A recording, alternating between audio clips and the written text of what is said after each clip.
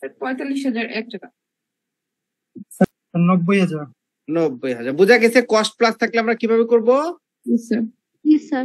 হ্যাঁ, Yes sir. Cost plus থাকলে আমরা এই ফর্মুলা দিয়ে সেলস থেকে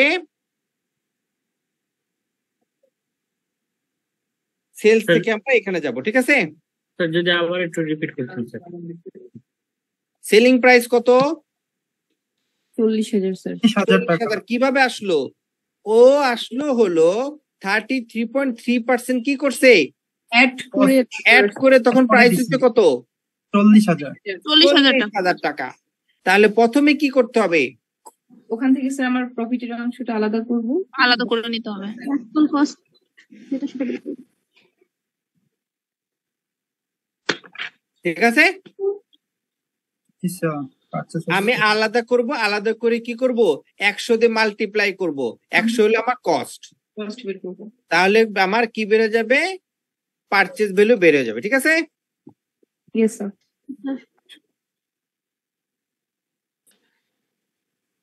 কারো কোনো সমস্যা থাকলে বলেন। No sir. No sir. আসেন, বলছে নেক্সট লক্ষ্য করেন, বলছে পরের মাসের যা সেলস ভ্যালু, মনে করেন এই যে ফেব্রুয়ারিতে কত করবে? 60,000 টাকা বিক্রি করবে। শুনে নাকি মনোযোগ সহকারে, বিক্রি করা ভ্যালু কত? 60,000। 60,000 পারচেজ প্রাইস কত? 45,000। মনোযোগ সহকারে শুনেন, হারায়েন না। ফেব্রুয়ারি আর মার্চের আমি বাজেট করতেছি। ফেব্রুয়ারির 45,000 সে কিনবে, অর্ধেক কিনবে হলো 22,500 কিনবে। কোন মাসে? জানুয়ারি মাসে। আর বাকি 22,500 কিনবে কোন মাসে? ফেব্রুয়ারি মাসে। ঠিক আছে কি ঠিক নাই? স্যার কি হবে স্যার? স্যার ঠিক আছে, কারণ 1 নম্বরে বলা হয়েছে যে কষ্টটা দেখেন, বলছে it is management policy to have sufficient inventory hand at the end of each month to meet half of the next month sales demand. পরের মাসে যে সেলস ডিমান্ড তার অর্ধেক কি করবে? সে গত মাসে কিনবে। তাহলে জানুয়ারিতে কিনে কত? জানুয়ারিতে কিনে হলো 22,500 প্লাস কত? 15,000। ঠিক আছে? ফেব্রুয়ারির কিনে কত? 22,500 প্লাস মার্চের 60,000। ঠিক আছে? এখন মার্চে কিনে কত? তাহলে 60,000 প্লাস হচ্ছে 45,000 প্লাস 45,000 1,05,000। 60,000 প্লাস 45,000। তাহলে ফেব্রুয়ারিতে পেমেন্ট করবে কত? 37,500। জানুয়ারিতে ফেব্রুয়ারিতে পেমেন্ট করবে। আমি তো তা জানি না, আমি জিজ্ঞাসা করছি ফেব্রুয়ারিতে পেমেন্ট করবে কত। আমি কি বলছি আমি জিজ্ঞেস বলছি আপনারে তুমি কোথা থেকে আসলা? আপনি কি আমারে বলেন মিরপুর থেকে আসলাম? না বলে বলেন মিরপুর থেকে 8 নম্বর বাসে উঠছি, বাসে হয়ে কি 10 নম্বর হয়ে কাজীপাড়া, শেওড়াপাড়া, আগারগাঁও, তালতলা, হ্যাঁ ফার্মগেট, হ্যাঁ বিজয়নগরী, এই হয়ে আমি যে কারণ বাজার আসছি। বলেন। No sir. কি বলেন? 37,500 পে করব। এক্সাক্ট অ্যামাউন্ট বলবেন। জানুয়ারি ফেব্রুয়ারিতে পে করবেন কত? ফেব্রুয়ারিতে 82,500। 82,500 টোটাল, কারণ হচ্ছে আমাকে 22,500 আর 60,000 পে করতে হবে। স্যার পরের মাসে পে করবে তো সাপ্লায়ারকে? জানুয়ারিটা ফেব্রুয়ারি মাসে পে করবে। স্যার এখানে জানুয়ারি মাসে তো স্যার শুধু 15,000 হবে না স্যার? দেখেন, লক্ষ্য করেন, আমরা কস্ট বের করছি বলছে। দেখেন আবার পড়েন, suppliers for material and expenses are paid in the month after the purchase. In the month after the purchase মানে যেই মাসে কিনবো তার পরের মাসে পে করবে। তাহলে জানুয়ারি যে কিনছি হলো 60 কত? 37,500 পে করবো কবে? ফেব্রুয়ারিতে। ফেব্রুয়ারিতে পে করবো কবে? মার্চে। মার্চেরটা পে করবো কবে? এপ্রিলেরটা পে করবো কবে? মেতে। বুঝা গেছে? জি স্যার। জি স্যার। তো তাহলে ফেব্রুয়ারি মাসে কত পে করবো? 37,500। 37,500। মার্চে পে করবো কত? 82,500। 82,500।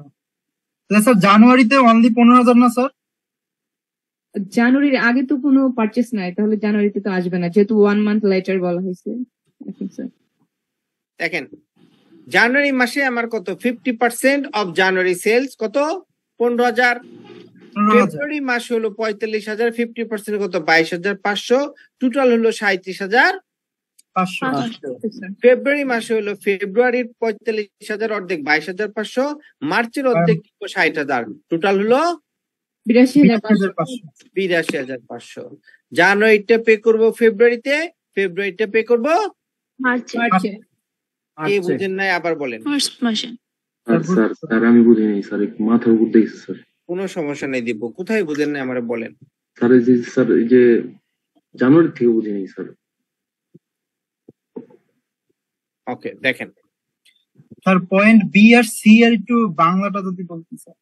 পয়েন্ট বি আর সি বলতেছে, বিতে বলতেছে ইট ইজ ম্যানেজমেন্টের একটা পলিসি। কি পলিসি? ম্যানেজমেন্ট কি করবে, ইনভেন্টরি সে কি করবে তার ওয়ার হাউসে রেখে দিবে। বলে কতটুকু ইনভেন্টরি রেখে দিবে? বাজেটের যে সেলস পরের মাসে যেটা তার অর্ধেক এই মাসে সে কি করবে, কিনে ওয়ার হাউসে রেখে দিবে। এটা বলছে বিতে, ঠিক আছে? তাহলে স্যার 30,000 টাকা আমি কিনছি, এর 15,000 টাকা আমি ইনভেন্টরিতে রেখে দিব। জানুয়ারি মাসের সেল কত? 30,000, 40,000। কত টাকাতে মালটা কিনছে? 30,000 টাকা। 30,000 কিনছে। বলছে এই যে 30,000 সে বিক্রি করবে কোন মাসে? 30,000 বিক্রি করবে এই জানুয়ারিতেও, আবার মানে কিনছে জানুয়ারিতে। জানুয়ারিতে বিক্রি করবে কত? 30,000 প্রোডাক্ট 40,000 টাকায়। হ্যাঁ এ বলছে যে ডিসেম্বরেই সে কিনে রাখবে 15,000, জানুয়ারিতে কিনবে বাকি 15,000। ও আচ্ছা। বুঝা গেছে? কারেন্ট মান্থে হাফ এবং ফেব্রুয়ারি আসেন, ফেব্রুয়ারিতে মার্চে বিক্রি ভ্যালু কত? 15,000। ফেব্রুয়ারিতে 60,000। ফেব্রুয়ারিতে 60,000। বিক্রি ভ্যালু কত? 60,000। 60,000।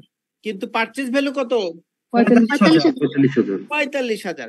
বলছে 45,000 যে আমি কিনবো, এই কিনার জানুয়ারিতে কিনবো হলো 22,500, বাকি 22,500 কিনবো ফেব্রুয়ারিতে। এখন আতিক পরেরটা আপনি বলেন, মার্চেরটা কেউ বলবেন না।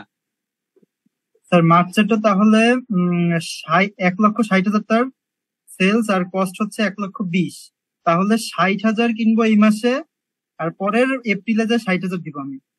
তোর মাথায় এটা নিয়ে আয়, গত মাসে কান্দি সিলা করে দিন বেটা। ও স্যার ফেব্রুয়ারির 22,500 এইখানে আসবে, প্লাস মার্চের 60,000। স্যার বুঝি নাই স্যার। 15,000। জানুয়ারিতে আবার শুনেন, জি স্যার। আমি বলছি আমি জানুয়ারিতে বিক্রি করব 40,000 টাকা। কত? 40,000 টাকা। 40,000 টাকায় বিক্রি করব যে মালটা, এই মালটা আমার কিনতে খরচ হয় কত? 30,000 টাকা। 30,000 টাকা। আমি বলতেছি এই যে 30,000 টাকার মাল কিনবো, 1 মাস আগে কিনে রাখবো, ডিসেম্বর মাসে কিনে রাখবো 15,000 টাকার, আর বাকি অর্ধেক কিনবো জানুয়ারি মাসে। আচ্ছা, জানুয়ারির সেলস এর আচ্ছা না, আপনি আগে এনে বুঝেন। জানুয়ারি যে কিনছি কত? 30,000 টাকার। 30,000 টাকা। জি স্যার। 30,000 টাকার অর্ধেক কিনবো আগের মাসে। হ্যাঁ, ডিসেম্বর মাসে অর্ধেক কিনবো। তাহলে ডিসেম্বর মাসে কতটুকু কিনলাম? 15,000 টাকা। আর বাকি 15,000 টাকা কোন মাসে কিনবো? জানুয়ারি মাসে। ঠিক আছে না ঠিক নাই? জি স্যার ঠিক আছে। আর ফেব্রুয়ারিটা আপনি নিজে বলেন। তাহলে ফেব্রুয়ারি স্যার অর্ধেক কিনবো আমি জানুয়ারি মাসে, অর্থাৎ 22,500 টাকা কিনবো। একদম চুপ, আগে সেল ভ্যালু। Sales value 60,000। 60,000 এর কস্ট ভ্যালু হচ্ছে 45,000। তাহলে 45,000 অর্ধেক আমি জানুয়ারি মাসে কিনবো 22,500, আর বাকি অর্ধেক আমি কিনবো ফেব্রুয়ারি মাসে 22,500। বুঝা গেছে? জি স্যার, এবার বুঝতে পারছি স্যার। মার্চেরটা বলেন। তাহলে মার্চের সেলস ভ্যালু 1,60,000, এর কস্ট ভ্যালু 1,20,000, তার মানে অর্ধেক 60,000 কিনবো আমি ফেব্রুয়ারি মাসে, আর বাকি 60,000 কিনবো আমি মার্চ মাসে। এই ঠিক আছে। তো বুদ্ধি খুলে গেছে আপনার। জি স্যার। গুড, এখন বুঝা গেছে? জি স্যার, জি স্যার। ওকে, দীপু নাম্বার 1 জি স্যার, বুঝছি স্যার। বুঝা গেছে? জি স্যার। গুড। ওকে, দেন আমার বলছে একটা বলছে হলো এক্সপেন্সেস ইনক্লুড মান্থলি ডেপ্রিসিয়েশন কত? 2000 2000 স্যার। ডেপ্রিসিয়েশন কি আইটেম? নন ক্যাশ আইটেম। আমরা পড়ছি না? জি স্যার। আমরা এখানে কি নন ক্যাশ নিয়ে কাজ করব? তাহলে ফেব্রুয়ারি মাসের এক্সপেন্স কত? 2000 কত? 4000 4000। কেমনে রিমা? 45,000। কেমনে ফেব্রুয়ারি মাসের কি? স্যার ডেপ্রিসিয়েশন বাদ দিয়ে 4000। ডেপ্রিসিয়েশন বাদ দিয়ে এটা। তাহলে মার্চের এক্সপেন্স কত? Sir 5000 sir. 5000, ঠিক আছে? Yes sir. ওকে, স্যার কি স্যার ভুল বললো না? মার্চের এক্সপেন্স হবে 4000 টাকা না 6000 টাকা, যেটা আছে বলছে ম্যাটেরিয়ালস আর হচ্ছে এক্সপেন্স যেটা হচ্ছে সেটা পরের মাসে দিতে হবে। তাহলে জানুয়ারিটা ফেব্রুয়ারিতে দিব। জানুয়ারিতে 4000 আছে, যেটা থেকে আমি ডেপ্রিসিয়েশন 2000 বাদ দিব। তাহলে আমি ফেব্রুয়ারিতে পে করব হচ্ছে 2000 আর মার্চ আমি না আস্তে আস্তে। হ্যাঁ, আমরা শুধু এক্সাম্পল বুঝাইছি, কোন মাসেরটা কত যাবে সেটা তো বলি নাই। স্যার সবাই বললো 5000, কিন্তু 5000 তো লেবারের আইটেম। না, ও বলছে, আমি তাকে জিজ্ঞাসা করছি, ধরেন এই যে এখানে এক্সপেন্স ইনকার্ড কত? 4000, 6000, 1000 4000, 6000, 7000। এই যে এক্সপেন্সের মধ্যে ইনক্লুড আছে কত? 2000 স্যার। তাহলে এই এক্সপেন্স যে কোনো মাসেই হোক, এখান থেকে 2000 টাকা কি করতে হবে? বাদ দিতে। ওই জন্য পড়াইছি যে 6000 কত, 5-7000 কত, এই জন্য এটা পড়াইছি, ঠিক আছে? Sorry sir. না, সরি বলার কিছু নেই। You R good, you R advance, that's better for me. But আমি জাস্ট পড়াইছি কি এই 2000 টাকা যেন বাদ যায়। কিন্তু অল দ্য এক্সপেন্সেস যেটা হলো যেই মাসে খরচ হবে, জানুয়ারিটা দিবে কোন মাসে? ফেব্রুয়ারি। ওইটা বলছে আমি না, শি ইজ রাইট। ফেব্রুয়ারিটা দিবে মার্চে। লেবার খরচ যেই মাসে, মাসেরটা সেই মাসে, বেতন কখনো বাকিতে হয় না, ঠিক আছে? যেই মাসেরটা সেই মাসে দিতে হয়, ঠিক আছে? আসেন এখন সাজাই। দেখেন, ওই যে ক্যাশ বাজেট প্রথম যে করছিলাম, আগে আমরা কি করি? ক্যাশ রিসিভ করি, তারপরে ক্যাশ পেমেন্ট করি, ঠিক আছে? তো আমি এখানেও কি করব, এই জন্য আগে রিসিভ করছি ফেব্রুয়ারি মাসে 55,000, মার্চ মাসে 1,35,000। ট্রেড পেয়েবল ফেব্রুয়ারিতে মেটেরিয়ালের জন্য 37,500, মার্চে 82,500। এক্সপেন্স পেয়েবল জানুয়ারি ছিল 4000 ছিল, আর মাঝখানে 2000 বাদ দিয়ে 2000। আমি জানুয়ারিটা পে করব ফেব্রুয়ারিতে, ফেব্রুয়ারি ছিল 6000 বাদ দিব 2000, 4000 পে করব মার্চে। লেবার হলো যে মাসেরটা সেই মাসে, ফেব্রুয়ারিতে 3000, মার্চে হলো 5000। আমরা একটা ইকুইপমেন্ট কিনছি ফেব্রুয়ারিতে, বলছে কত? 18,000 টাকা। আমরা মার্চ মাসে একটা ডিভিডেন্ড দিছি 20,000 টাকা। তাহলে টোটাল আমরা কি করছি?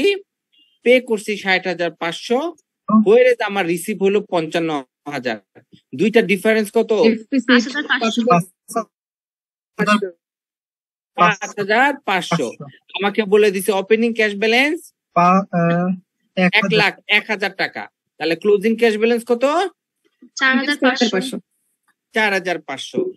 মার্চে কি আমার 1,35,000 টাকা হলো আমার রিসিপ্ট, হোয়ারেজ আমার পেমেন্ট হলো 1,11,500। আমার হলো কত? সারপ্লাস হলো 23,500। ওপেনিং ক্যাশ ব্যালেন্স হলো 4,500, ক্লোজিং ক্যাশ ব্যালেন্স হলো 19,000। কোশ্চেন কে বুঝেন নাই বলেন?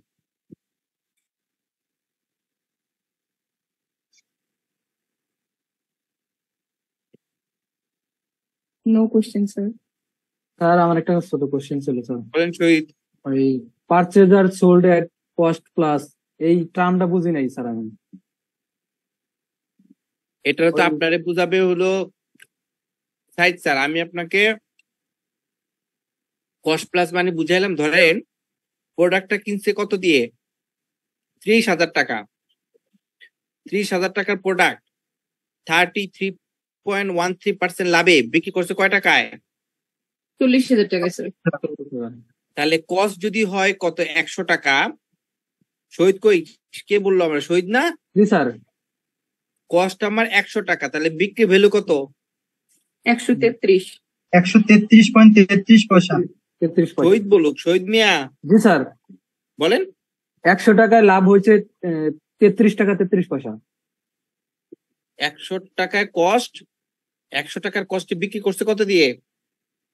133 টাকা 33 পয়সা। 33 পয়সা। ঠিক আছে? জি স্যার। এখন বুঝছেন? জি স্যার, এবার বুঝতে পারছি।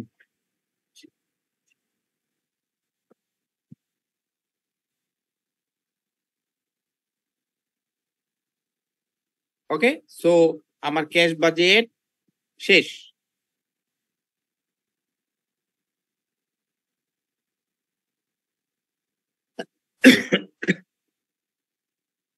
কোনো কোশ্চেন নাই, শেষ। স্যার ক্যাশ বাজেট হলো কিভাবে স্যার? ওটা তো স্যার এক্সপেন্স করে আমি ফলাফলটা দেখাচ্ছি। বাজেট বলতে তো বুঝে পূর্ববর্তী আমাদের একটা ধারণা। কই, এটা তো আপনারা কি বলছে? পারচেজার সোল্ড, এগুলো কি সব ধারণা? বাজেটেড সেলস, বাজেটেড সেল ভাইয়া, সবকিছু এস্টিমেটেড এখানে। এখানে কি এটা বাজেটেড? এই মিয়া কই গেলেন? জি স্যার, জি স্যার, জি স্যার, জি স্যার, বাজেটেড। এবার বুঝতে পারছি স্যার। একটা কোশ্চেন ছিল প্লিজ। স্যার, ওই ম্যাথের কোশ্চেনটা একটু গেলে ওইখান থেকে একটা প্রশ্ন প্লিজ। এখানে না, আর পিছনে? স্যার আরো কোশ্চেন আছে। জি বলেন। স্যার মূল প্রশ্নটাতে যান। মূল প্রশ্নটাতে যাই। স্যার এইখানে যে ই নাম্বার যে রিকোয়ারমেন্টটা বলছে 75% ক্যাশ, যদি কখনো আপনার বাকিটা না উল্লেখ করে তাহলে আমি বুঝবো বাকিটা বাদ বাকি পার্সেন্টটা বাকিতে বিক্রি করছে।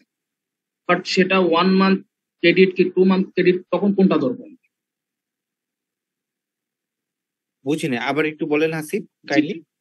জি স্যার, এখানে দেওয়া আছে 75% অফ সেলস ফর ক্যাশ, 25% আছে ক্রেডিট। এখন যদি কখনো উল্লেখ করে যে 75% ক্যাশ বাদ বাকি কতটা আপনার ক্রেডিট, ওটা উল্লেখ করি না, তখন আমরা বুঝবো যে 25% ক্রেডিট। কিন্তু ওইটা আপনার 1 মান্থ ক্রেডিট কি 2 মান্থ ক্রেডিট কি করে বুঝবো? তখন কোনটা ধরবো আমরা? ও বলে দিবে আপনাকে কোশ্চেনে, সবসময় উল্লেখ করবে, কোনো উল্লেখ সবসময় উল্লেখ করে দিবে, নাহলে আপনি কিভাবে বুঝবেন? এটা তো এগ্রিমেন্ট ওর সাথে। বাকিতে যখন কেউ দেয় এর সাথে কি থাকে? একটা এগ্রিমেন্ট থাকে, এগ্রি। জি স্যার। ঠিক আছে? জি স্যার। ওকে, সো ক্যাশ বাজেট সেট। আমরা যেটা করব এখন পরের পার্ট, ক্যাশ অপারেটিং সাইকেল। ঠিক আছে? ক্যাশ অপারেটিং সাইকেল হলো ইস লাইক এ সাইকেলের চাকা, দেখছেন না? সাইকেল চাকা, মোটরসাইকেলের চাকা, এগুলো কি দেখছেন না আমরা? যেই জায়গায় থাকে আবার ঘুরে সেখানেই আসে। এই জন্য এর নাম হয়েছে কি? সাইকেল। চাকা। আমরা এখন পড়বো হলো ক্যাশ অপারেটিং সাইকেল। মানে ক্যাশটা আপনার কি করলো দেখেন, ক্যাশটা এখান থেকে খরচ হয়ে বিভিন্ন পারপাজে খরচ হইলো, আবার এই কি ফেরত আসবে আপনার কাছে? ক্যাশ ফেরত আসবে। এই জন্য এর নাম কি দিছে? Cash operating cycle. এই যে ক্যাশ আসবে, এইটা কোন বেশিরভাগ সময় কি ক্যাশ বেশি হয়ে আসবে, আবার কোন সময় কি হইতে পারে, লস বিজনেস করলে কম হয়ে আসতে পারে। বাট ক্যাশ যাবে এবং ক্যাশ আসবে, এই জন্য এর নাম হইছে দা ক্যাশ অপারেটিং সাইকেল। ঠিক আছে? অপারেটিং মানে হলো কত সময়ের মধ্যে এই ক্যাশটা আমার কি হবে, ঘুরবে, আবার ঘুরবে। এই জন্য এর নাম হলো অপারেটিং। ঠিক আছে। লেন্থ অফ টাইম, সময়টা কত, লেন্থ অফ টাইম। ঠিক আছে, মানে টাইমটা উল্লেখ করবে। কনসেপ্ট বুঝছেন কিনা আমাকে আগে এটা বলেন। জি স্যার, বুঝতে পারছি। কেউ জিজ্ঞাসা করলে, যদি কেউ আপনারা জিজ্ঞাসা করে, পারবেন তো? জি sir. Yes, sir, inshallah. Sir payback পিরিয়ডটা কি স্যার কস্ট অপারেটিং সাইকেলের মধ্যে পড়ে কি?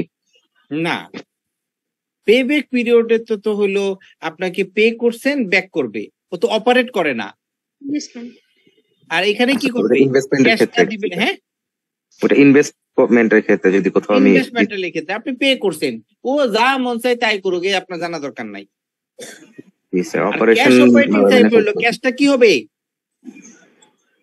কতবার ঘুরবে, অপারেট হবে। জি স্যার। ঠিক আছে, জি স্যার, থ্যাংক ইউ। দেখেন কিভাবে অপারেট হবে। আপনি দেখেন, এই যে মনে করেন এইখানে আপনার ছবি দেখা যায়। জি স্যার। এইখানে দেখেন আপনার কি ছিল, ক্যাশ। আপনি কি করলে ক্যাশ দিয়ে আপনি কি বসে থাকবেন? আপনাকে কি করতে হবে, মেটেরিয়াল পারচেজ করতে হবে, নাইলে আপনি কোনো প্রোডাক্ট তৈরি করতে পারবেন না। মেটেরিয়াল যদি পারচেজ করেন, কার কাছ থেকে পারচেজ করবেন? সাপ্লায়ার থেকে। তাহলে সাপ্লায়ারকে আপনাকে কি করতে হবে, ক্যাশ পে করতে হবে। ঠিক কি ঠিক না? ক্যাশ যে আপনি পে করলেন, পে করে ওই সাপ্লায়ার কাছ থেকে কি পাইলেন, ম্যাটেরিয়াল। এই ম্যাটেরিয়ালটা আপনি কি করবেন, ওয়ার্ক ইন প্রসেস। আপনার মেশিন যেটা আছে কিনছেন আগে থেকেই, এই মেশিনে আপনি র মেটেরিয়ালসটা দিবেন। দিলে আপনার কি আসবে, ওয়ার্ক ইন প্রসেস আসবে। ঠিক আছে, ওয়ার্কিং প্রসেস যখন আসছে, যে কোনো জিনিস ওয়ার্কিং প্রসেসের কি হয়, কাজ টাজ করে এটা হলো একটা ফাইনাল প্রোডাক্ট হয়। একে আমরা নাম দেই কি, ফিনিশ গুডস। ফিনিশ গুড যখন হয়, আমরা দোকানের শোরুমে কি করি, ডিসপ্লে করি। মানুষজন আসে, আমার গুডসটা কি করে যায়,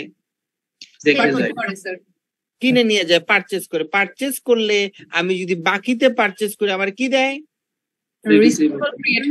রিসিভেবল ক্রিয়েট হয়। রিসিভেবল ক্রিয়েট হলে একটা ক্রেডিট পিরিয়ড পরে আমাকে সে কি দিয়ে দেয়, ক্যাশ দিয়ে দেয়। আমি যেই ক্যাশ দিয়ে মেটেরিয়াল কিনছিলাম, আবার আমার কাছে ক্যাশ কি হলো, ফেরত আসলো। আসছে, এই জন্য নাম কি হয়েছে, ক্যাশ অপারেটিং সাইকেল। স্যার ফেরত আসার সময় তো বেড়ে যায় ক্যাশ। অবশ্যই। আপনি কি, কেউ কি লাভ ছাড়া ব্যবসা করতে বসছে? না, তাহলে তো স্যার ওই যে সাইকেল অনুযায়ী একই জায়গায় তো ফেরত আসে না, ওটা তো বাড়ে। আমি কি বলছি যে পেব্যাক পিরিয়ড এটা একই জায়গায় থাকবে? জি স্যার। স্যার তো বলছিল যে বাড়তেও পারে, কমতেও পারে। হ্যাঁ, বাড়তেও পারে, কমতেও পারে। পেব্যাক পিরিয়ডে বলছি কি হবে না, বাড়বেও না, কমবেও না। আমি তো পেব্যাক পিরিয়ড পড়াইছি, মানে তো আমি চ্যাপ্টার 11 পড়াই ফেলছি। তাহলে আপনারা এতক্ষণ বললেন না কেন? তাহলে তো আমার এই লেকচার কাজকেটা হলেই তো আমার শেষ। কালকে থেকে তো আমি রিভিশন ক্লাসে চলে যেতে পারবো পরে মানডেতে। পেব্যাক তো আপনার chapter 10, chapter 11 appraisal cost 11 IRR পড়াইছি, NPV পড়াইছি না? স্যার আমাদের ফার্স্ট ডে ক্লাসটা ছিল 10 নাম্বার চ্যাপ্টার নিয়ে, দেন আমাদের 9 নাম্বার চ্যাপ্টার নিয়ে ক্লাস হলো, আর আজকেরটা 3 নম্বর ক্লাস চলতেছে। জি স্যার, এটা 3 নম্বর ক্লাস। জি স্যার। তাহলে মনে হয় আমি যে প্রফেশনালে পড়াইছি, তারা না, আপনাদের না। আচ্ছা, এফএম পড়াইছি মনে হয়। আচ্ছা, মিলে ফেলছি, ঠিক, সমস্যা নেই, আমি পড়াই দিব। ওকে, সো দিস ইজ আমার কি, ক্যাশ অপারেটিং সাইকেল। সাইকেল কম হইলে বেশি ভালো না বেশি হইলে বেশি ভালো? বেশি হলে কম হইলে বেশি ভালো। কম হলে ভালো, স্যার কম হলে অল্প সময়ের মধ্যে টাকা রিটার্ন আসতেছে, কম হলে ভালো স্যার। হ্যাঁ, তা যত বেশি হলে দ্রুত বলেন কেন? টাকা রিটার্ন আসবে তত ভালো দ্রুত স্যার। আসবে তত যত ভালো, সাইকেল কম হবে তত ভালো, পজিটিভ। তত ভালো। কেন? আমার টাকা বেশি লাভ হয়ে যত সময় মানুষকে অনেক বেশি সময় নিয়ে চায় টাকা ফেরত না, না স্যার, অল্প সময় না স্যার। প্রফিট চায়।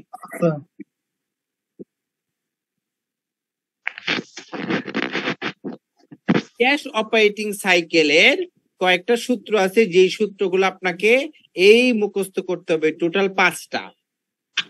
ওকে, সবগুলা পজিটিভ, একটা মাত্র নেগেটিভ। আমি নেগেটিভ। সাপ্লায়ার কাছ থেকে মাল কিনছি, এই জন্য সাপ্লায়ারকে কি করতে হবে? দেরিতে পে করতে হবে। পে করতে হবে। এই একটা মাত্র পেয়েবল হলো নেগেটিভ, আর বাকি সব পজিটিভ। পজিটিভ। এই সূত্রগুলো আপনাকে একটু কষ্ট করে মুখস্থ করতে হবে, মাল্টিপল চয়েস কোশ্চেনও আসে। র মেটেরিয়ালস হোল্ডিং পিরিয়ড সমান সমান average inventory of raw materials divided by annual uses. বলেন ইউজেস কেন? আমি র মেটেরিয়াল কিনলাম হইলো মনে করেন 1000 কেজি, কিন্তু আমি ইউজ করছি 700 কেজি, কনজাম্পশন হচ্ছে যেটা, তাহলে এখানে আমার ইউজেস যতটুকু হয়েছে ওইটুকু র মেটেরিয়ালস আসবে, বাকি 300 কোথায় থাকবে? ইনভেন্টরিতে, ক্লোজিং ইনভেন্টরি। ইনভেন্টরিতে থেকে যাবে। থাকবে স্যার। বুঝা গেছে? জি স্যার। স্টকে থেকে যাবে, ওইটা তো আমার এখানে দরকার নাই। কিন্তু আমি যখন পে করব সাপ্লায়ারকে, তখন আমি কি সাপ্লায়ারকে বলতে পারবো যে আমি ইউজ করছি 700 কেজি, তোমার পেমেন্ট দিব 700 KG 500 KG pay? Full payment না না হবে না, সাপ্লায়ারকে কত কেজি টোটালি পে পেমেন্ট করতে করতে হবে? হবে স্যার। পুরোটাই যতটুকু পারচেজ পুরোটা পেমেন্ট করতে হবে। এই জন্য দেখেন এটাকে কি বলছি? Annual purchase. পারচেজ। যতটুকু পারচেজ করব পুরা টাইপে, তুমি ইউজ করা না করো। আপনি মনে করেন কোন জামা কিনলেন, আপনি ইউজ করলেন না, বাসায় রাইখে দিলেন, 1 বছর পরে বের করলে নষ্ট হয়ে গেছে, আর পেমেন্ট করতে হবে কি করতে হবে না? অবশ্যই করতে হবে। অবশ্যই করতে হবে। পুরোটাই পেমেন্ট করতে হবে। ঠিক আছে? জি sir. G sir. Average collection period, average inventory of work in progress divided by annual cost of sales into 365.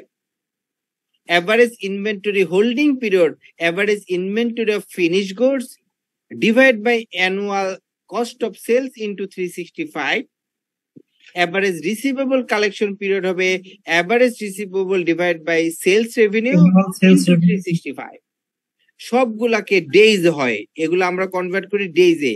365 days যোগ বিয়োগ করলে যেটা আসে সেটাকে বলা হয় length of life cycle number of days. Sir ঠিক আছে?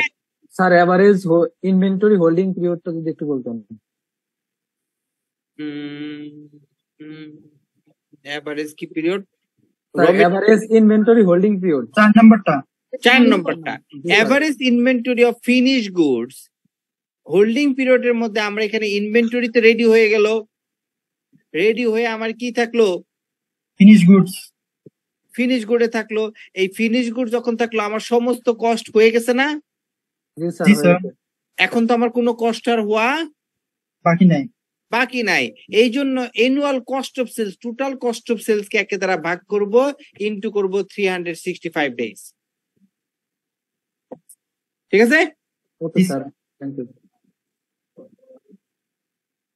স্যার লেন্থ অফ সাইকেল কি সবগুলো যোগ বিয়োগ করে যেটা হবে সেটা?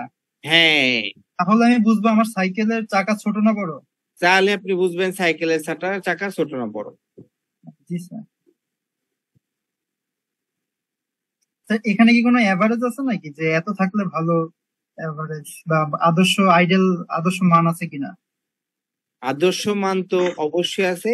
আপনাকে যদি বলে দেয় আমি এটা অঙ্ক করাবো, ডন্ডরি, হ্যাঁ একটু থাকে নাকি বুঝাই দিই। হ্যাঁ, একটা কোশ্চেন ছিল তখন বলবো। জি জুনাইদ বলেন। স্যার এভারেজটা স্যার কিভাবে বের করা উচিত স্যার? কোনটা? আগে এভারেজ যেটা বের করা হয়েছে স্যার। এভারেজ বের করা হয়েছে, আপনাকে যদি মনে করেন 2টা ইয়ার থাকে, তাহলে এই ইয়ার ওই ইয়ার ডিভাইডেড বাই 2 করতে হবে। 2টা মান্থ থাকলে এই মান্থ ওই মান্থ ডিভাইড বাই 2। 3টা মান্থ থাকলে এই মান্থ ওই মান্থ ওই month, January February March divide by 3। That's how we can get average inventory. Average inventory.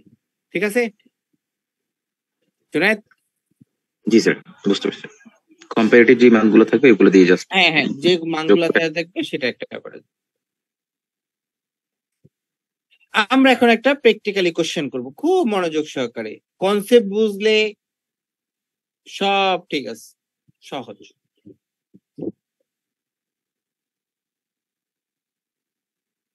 বলবো? Yes, sir. YZ Limited has the following estimated figures for the coming year. Estimated figure for the coming year দেয়া আছে। বলছি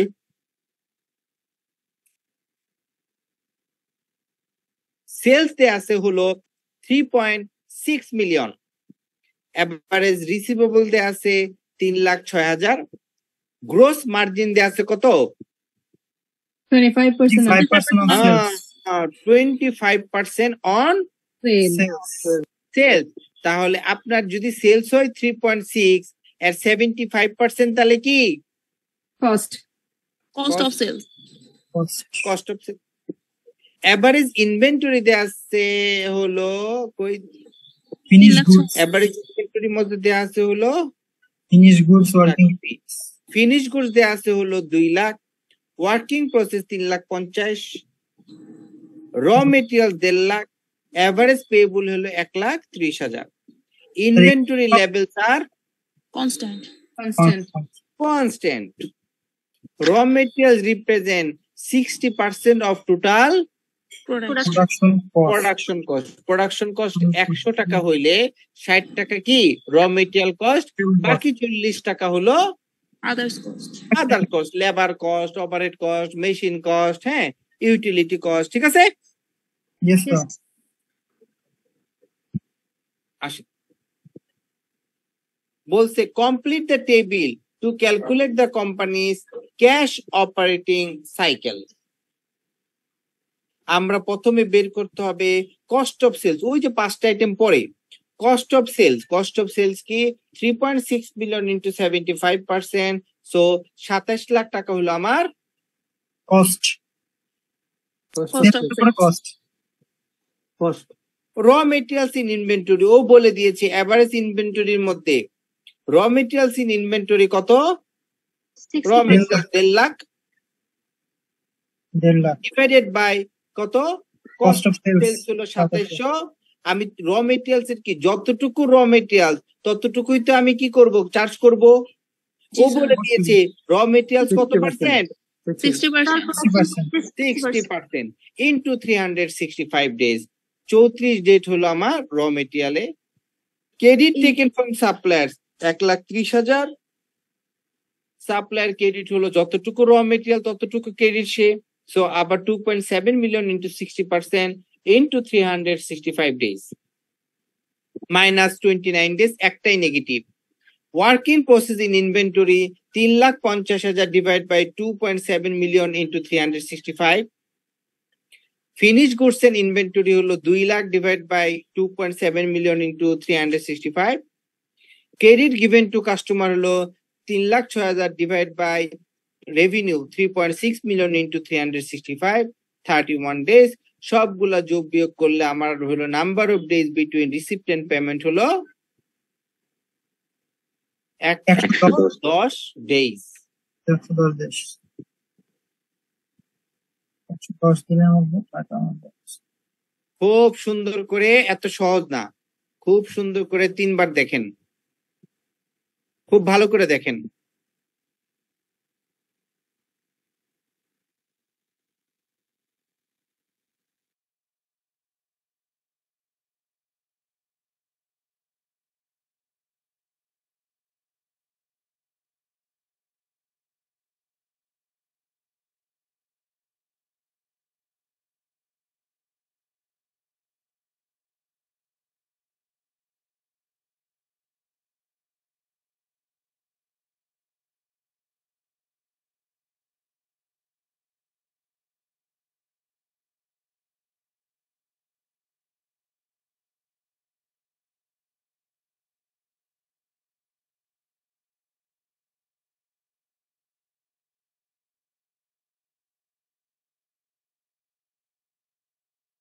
standard হলো 1.4:1। So আমার খারাপ না ভালো? খারাপ। খারাপ স্যার। বিকজ আমার ইনভেন্টরি বেশি বেশি আছে, Inventory বেশি। ইন্ডাস্ট্রির চেয়ে আমি বেশি স্টক করি।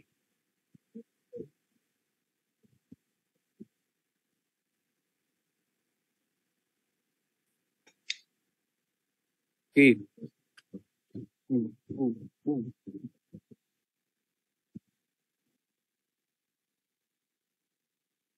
এগুলো সব কোশ্চেন, এগুলো সব কোশ্চেন করাবো, এগুলো সব কোশ্চেন।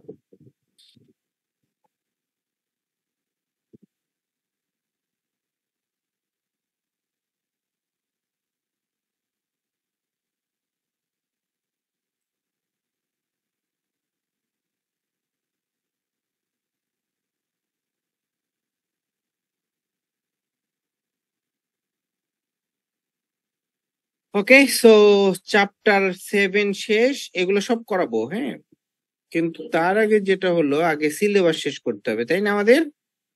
জি স্যার। রাইট, জি স্যার। আগে আমরা সিলেবাস শেষ করব। এখন আমরা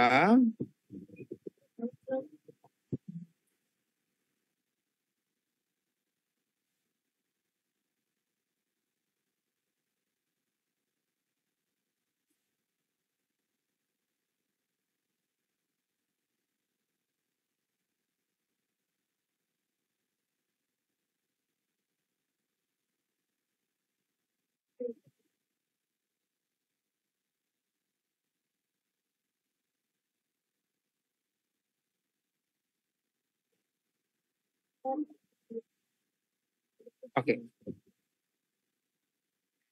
আমরা ওইখানের পরে এখান থেকে শুরু করব, আমাদের রেশিও অ্যানালাইসিস দিয়ে আমরা বের করব চ্যাপ্টার 8 এ ব্যালেন্সিং। ঠিক আছে, রেডি? Ready sir. ঘুমায় গেছেন কেন সব? না স্যার ঘুমাই নাই।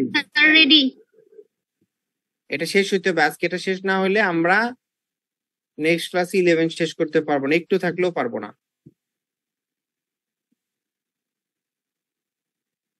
Division S is a retail operation. Its year-end working capital comprises inventory valued at cost, trade receivable আছে হলো 90,000, cash and trade payables.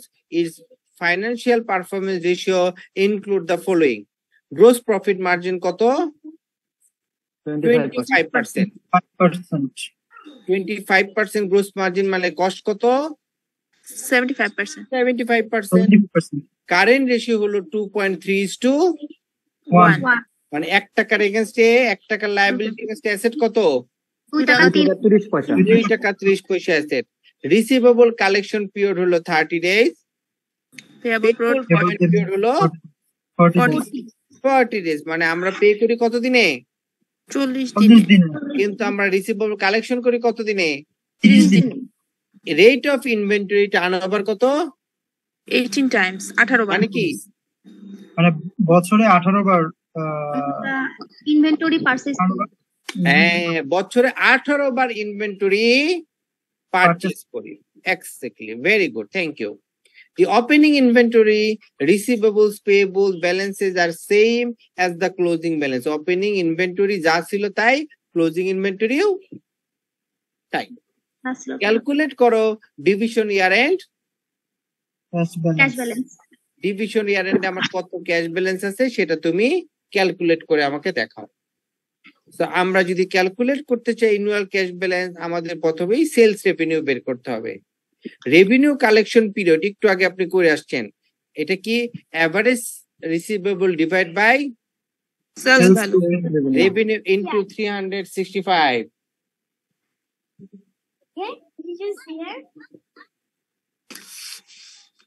Average receivable আমার দেয়া আছে কত? 90,000। 90,000। জি স্যার। 90,000। হ্যাঁ, আমার এখানে আর গুণন তো বুঝেন, আর গুণন মানে আর গুণন। আর গুণন মানে আর গুণন আর average receivable divide by sales revenue into 365। এখান থেকে আমরা যদি সেলস রেভিনিউ কে ওই পাশে নিয়ে যাই তাহলে হয়ে যাবে এভারেজ রিসিভেবল এগেইনস্টে আর নিচে আসবে হলো রেভিনিউ কালেকশন পিরিয়ড ইনটু 365 আর গুণন বুঝেন? জি স্যার। প্র্যাকটিক্যাল দেখাইতে হবে নাকি পারবেন? পারবো। ওকে, তাহলে আমার সেলস রেভিনিউ আসলো কত? 10,95,000।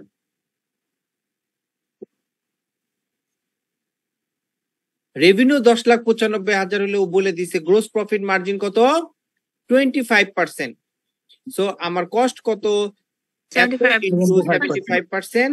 8,21,250 হলো আমার কস্ট অফ সেলস। কোশ্চেন থাকলে কিন্তু এখনই করেন। বুঝি নাই, বলেন স্যার। এটা স্টেপ বাই স্টেপ করতে হবে এই math? Step by step. Calculate the, নাইলে আপনি যদি সবসময় রেভিনিউ আমি দেখাই দিব, হ্যাঁ আগে বুঝাই, প্র্যাকটিক্যালিও করাবো, ঠিক আছে? প্র্যাকটিক্যালি আরো করাবো। দেন বলছে calculate the inventory balance. Inventory সূত্র হলো আমার রেট অফ ইনভেন্টরি টার্নওভার সময় আমরা জানি cost of sales divide by average inventory.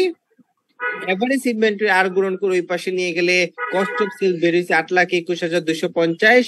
Inventory turnover হয়েছে কত? 18 টাইমস। এভারেজ ইনভেন্টরি হলো 45,625 টাকা।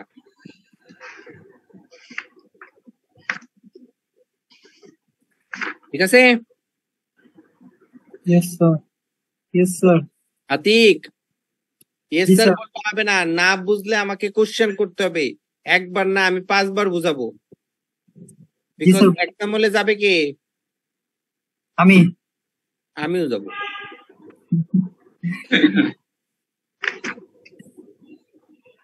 দুইজনেই যাব, কিন্তু আমি যে বলবো আতিক ডাইনে বামে তাকানো যাবে না। কিন্তু লিখতে হবে কার? আমার আতিক ভাইয়ের। আতিক। আপনি কি শহীদ দুধ বা আতিক একাই লিখবে নাকি? স্যার আমারও লিখতে হবে স্যার। স্যার আপনি থাকলে হেল্প করবেন স্যার। হ্যাঁ, আপনি যদি হলে থাকেন হেল্প করবেন। আমি হলে থাকলে হেল্প করব? জি স্যার। আমি হলে থেকে হেল্প করলে মানুষজন কি বলবে? Hello sir.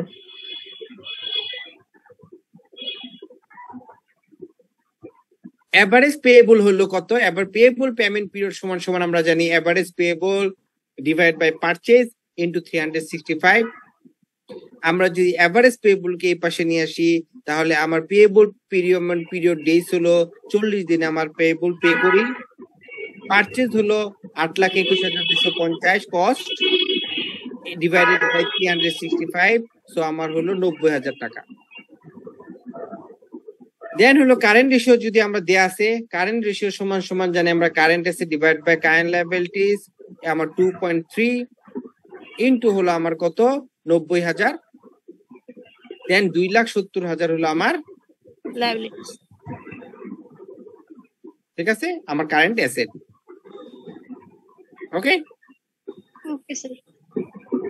তো টোটাল যেটা হলো কারেন্ট অ্যাসেট হলো আমার 2,07,000, ইনভেন্টরি আমার হলো 45,000, রিসিভেবল হলো আমার 90,000, টোটাল ব্যালেন্স হলো 1,35,000।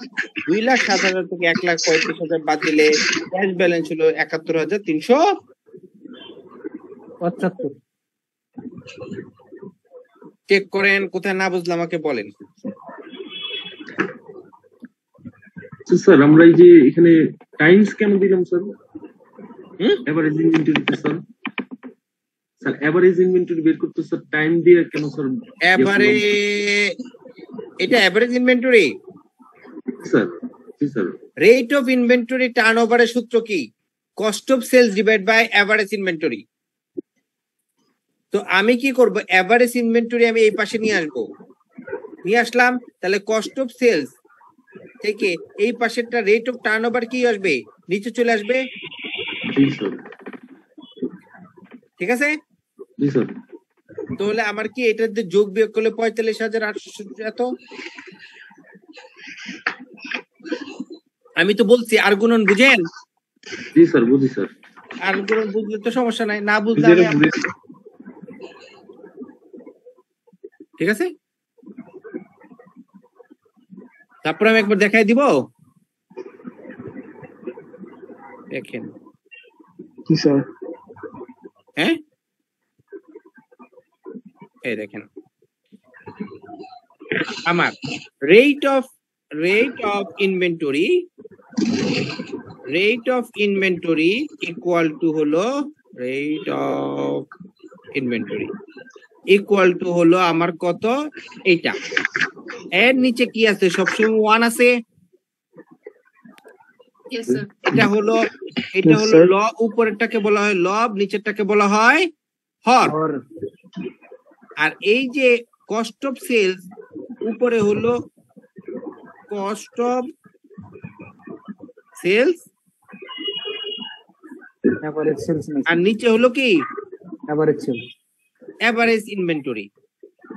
আমার এটার উপর উঠাই দিই, তাহলে সহজ হবে। কন্ট্রোল, আর এটা হলো 1।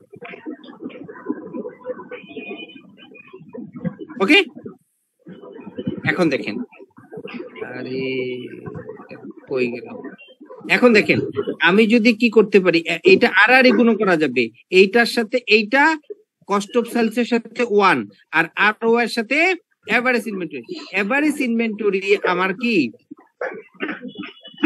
এভারেজ ইনভেন্টরিটা যদি আমার এইখানে চলে যায়, তাহলে কস্ট অফ সেলস এর সাথে rate of inventory turnover, average inventory যদি আমার এখানে চলে যায়, আরও চলে আসবে কোথায়, নিচে ওর জায়গায় চলে আসবে। দুইজনকে আমি দুইজনের জায়গা অদল বদল করলাম, ঠিক আছে? জি স্যার।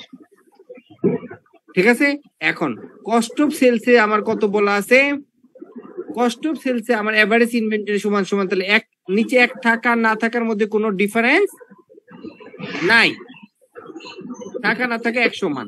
তাহলে কি হবে, আমার কস্ট অফ সেলসে দেয়া আছে হলো 8,21,250 আর আমার রেট অফ ইনভেন্টরি টার্নওভার দেয়া আছে 18। এটারে যদি আপনি ভাগ করেন চলে আসে 45,600। ঠিক আছে,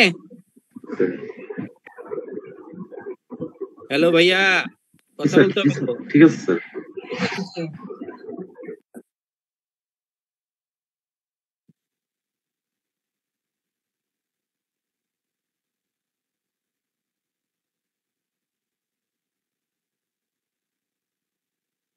নেক্সট আমরা যেটা পড়বো সেটার নাম হলো রিটার্ন অন ইনভেস্টমেন্ট।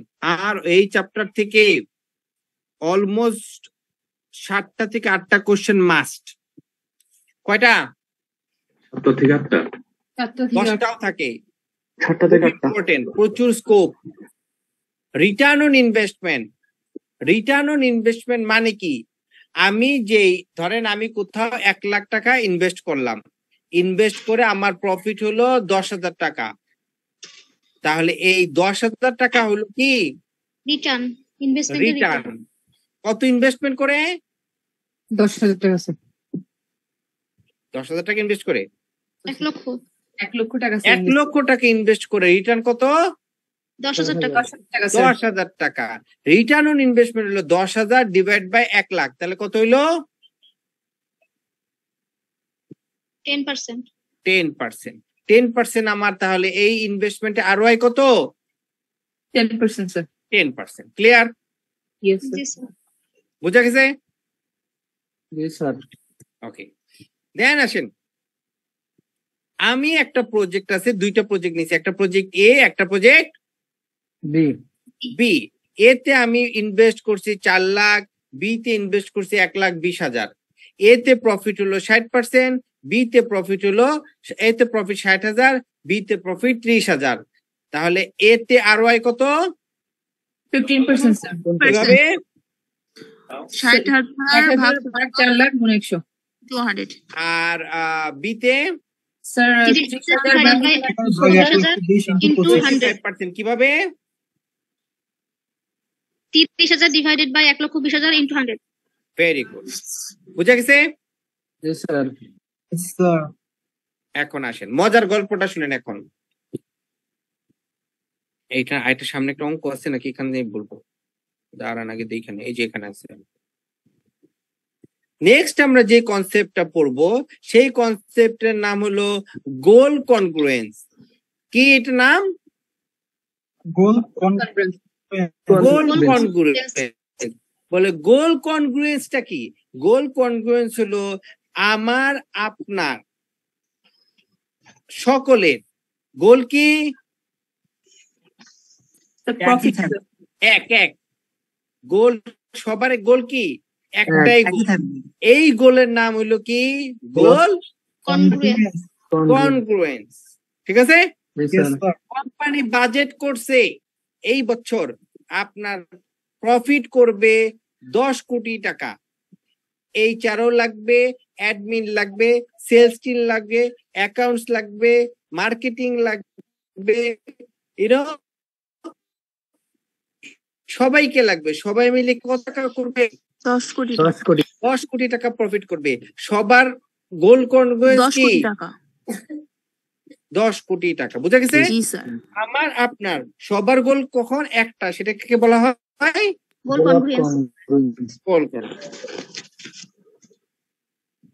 আসেন, টার্গেট আরওআই কত? 20%। মানে কি? সে 1 লাখ টাকা যদি ইনভেস্ট করে প্রফিট চাই কত? 20%। হ্যাঁ, ডিভিশনাল প্রফিট কত এখানে দেয়া আছে? 3 লাখ। ক্যাপিটাল এমপ্লয়েড কত? 1 মিলিয়ন। তাহলে এইখানে আমার হলো আরওআই কত? স্যার প্রফিট 1 মিলিয়ন দিয়ে ভাগ করতে হবে গুণ 100। 10 লাখ দিয়ে ভাগ করলে 1 মিলিয়ন দিয়ে ভাগ করলে বেড়ে যাচ্ছে। আমার আরওআই কত? স্যার 3 লাখ ভাগ 10 লাখ গুণ 100, 30%। 30%। Very good. তাহলে এই ইনভেস্টমেন্টের আমার টার্গেট ছিল 20%, আমি করছি কত? 30%। আমি টার্গেটের থেকে বেশি করছি, দ্যাট ইজ গুড। তখন আপনাকে আপনার ম্যানেজমেন্ট বলবে কি? রিমা খুব ভালো, ভেরি গুড। আপনার সাথে সাথে বলবে এই নাও একটা চিঠি, অনেক টাকা তোমার বোনাস, সাথে তোমার একটা প্রমোশন। এখন বলেন, would the divisional manager accept a project require capital? হলো আরেকটা, এই প্রজেক্টের সাথে আরেকটা প্রজেক্ট নিতে বলতেছে যে ইনভেস্টমেন্ট কত? 1 লক্ষ টাকা। 1 লক্ষ টাকা। আর এটা প্রফিট জেনারেট কত করবে? 25,000। তাহলে আমার এইটার আরওআই কত? 25%। হ্যাঁ, এখন কোশ্চেন খুব মনোযোগ সহকারে শুনেন। আপনি আগে আপনার আরওআই কত ছিল? 30%। এখনকার নতুন এই প্রজেক্টের আরওআই কত? 29.5%। কি? 29.5%। না, কেমনে 29.5%? 25%। দুইটারে এক করে ফেলছেন অলরেডি। স্যার 25 হবে। ওকে, 25%। এইটাতে 25, দুইটাকে যদি এক করেন তাহলে হয় কত? 55%। 9.5। তো আগে আপনার আরওআই কত ছিল? 30%। এখনকার আরওআই কত? 29.5%। আপনি ভালো করছেন না খারাপ করছেন? স্যার কমেছে 5%। 0.5 কমেছে। এখন আপনি ভালো করছেন না খারাপ করছেন? খারাপ করেছি। কেন খারাপ করলেন? আপনার তো বলছে টার্গেট আরওআই 20% হলেই চলবে, আপনি তো করছেন 29.5, খারাপ কেন হইলো?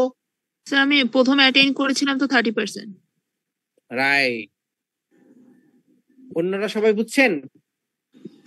স্যার আপনি 20% উপরে করছেন, তাতে কোনো যায় আসে না। আগে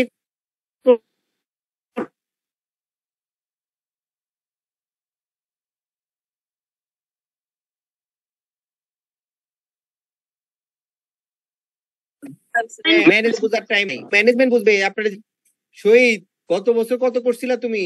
স্যার 29.5% করছিলাম, আর এই বছর কত করছো?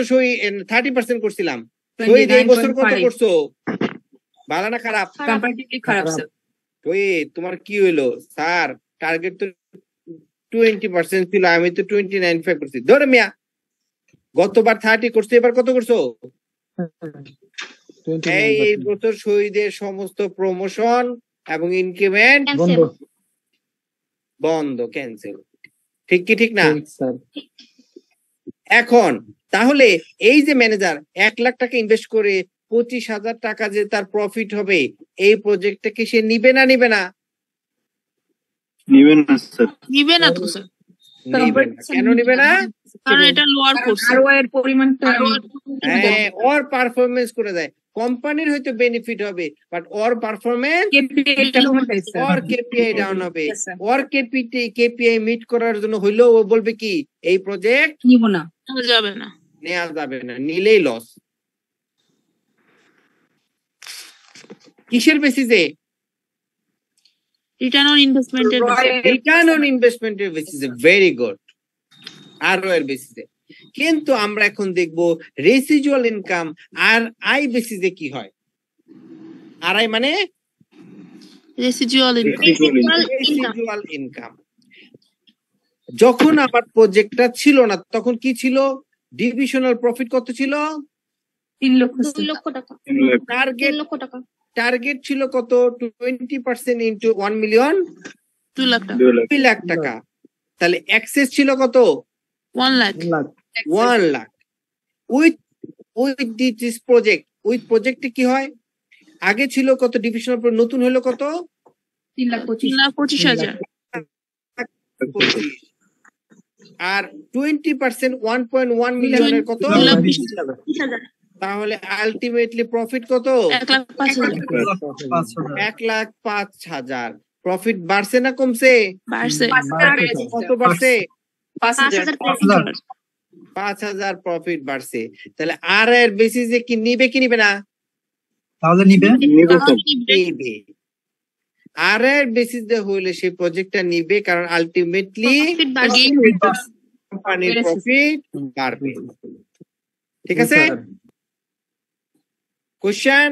No question sir. তাহলে আপনাকে যদি কোশ্চেন দিয়ে বলে এইটা এবং ওইটা, তুমি আর এর বেসিসে যদি বলে করতে, আপনি বলবেন আমি নিব না। আর রেসিজুয়াল ইনকামের বেসিসে পড়লে অ্যাকসেপ্ট করব। ঠিক আছে? জি স্যার। কোশ্চেন নাই?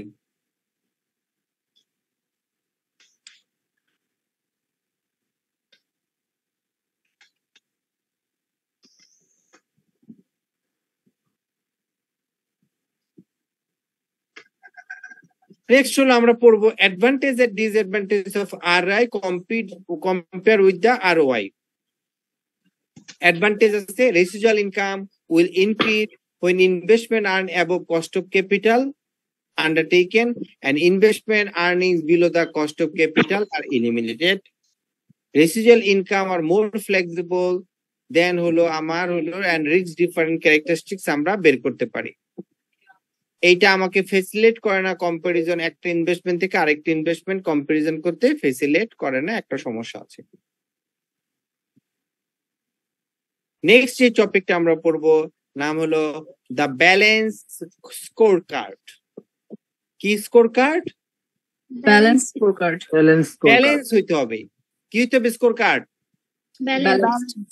মনে করেন আপনি হলো সার্টিফিকেট লেভেলে এক্সাম কয়টা? 7টা। আপনি মনে করেন 6টায় পাস করলেন, এমআই তে ফেল করলেন, আপনি পাস? No sir. 6টায় এ পায়ে পাস করলেন। কি পায়ে পাস করলেন? এ বুঝেন? আপনার বি পাইলে পাস, এ মানে আপনি আউটস্ট্যান্ডিং নিয়ে পাস করছেন। কয়টাতে? 6টাতে আপনি আউটস্ট্যান্ডিং, খুব ভালো। 100-র মধ্যে আপনি মাল্টিপল চয়েস কোশ্চেন পরীক্ষা দিয়ে 99 করে পাইছেন, কিন্তু এমআই তে পাইছেন হলো বি সি। তাহলে কি হবে? আপনি প্রফেশনাল লেভেলে যাইতে পারছেন? কিন্তু অ্যাপ থেকে যদি এমন হইতো যে সবগুলাতে আমি বি, তাহলে আমার কি হইতো? ব্যালেন্সড ব্যালেন্সড হইতো, আমি প্রফেশনাল লেভেলে চলে যাইতাম। এই যে স্কোর কার্ডটা আমার ব্যালেন্স করতে হবে, এর নাম হলো ব্যালেন্স স্কোর কার্ড। বুঝা গেছে? Yes sir. স্কোর কার্ড ব্যালেন্সের জন্য 4টা ফ্যাক্টর আছে। কয়টা ফ্যাক্টর? 4টা। প্রথমটা হলো ফাইনান্সিয়াল পার্সপেক্টিভ, তারপরে হলো কাস্টমার, তারপরে হলো ইনোভেশন এন্ড লার্নিং, তারপরে হলো ইন্টারনাল বিজনেস পার্সপেক্টিভ। তাহলে এই যে 4টা আছে, 4টা 3 বার করে পড়েন। ফ্যাক্টর কয়টা? 4টা। প্রথমের নাম কি? Customer, financial customer perspective, innovation and learning, financial, customer, learning and innovation, internal perspective. 3 বার করে পড়েন।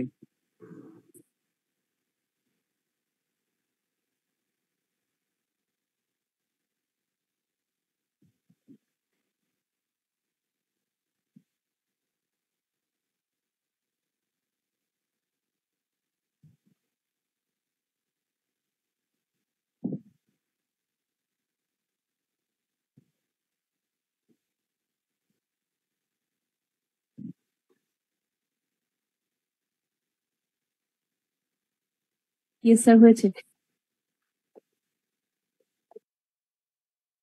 একটু সময় দিয়ে অন্যান্য জনকে একটু সময় দেই।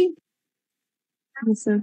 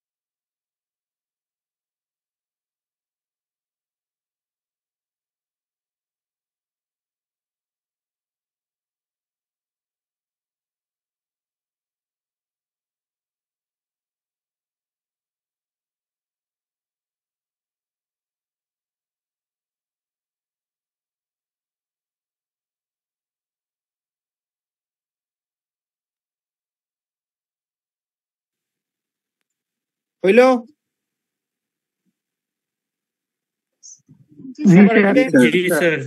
ওকে, তাহলে আমাকে বলেন শহীদুল।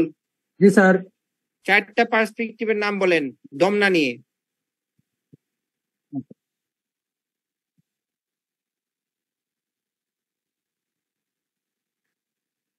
বলেন, পড়তে বলছি না? Sir, financial perspective, customer perspective, innovation and learning perspective, internal business perspective. Very good, thank you. আসেন, প্রথমত যে আমার ফাইন্যান্সিয়াল পার্সপেক্টিভ সেটা আমরা কি সেটা দেখব।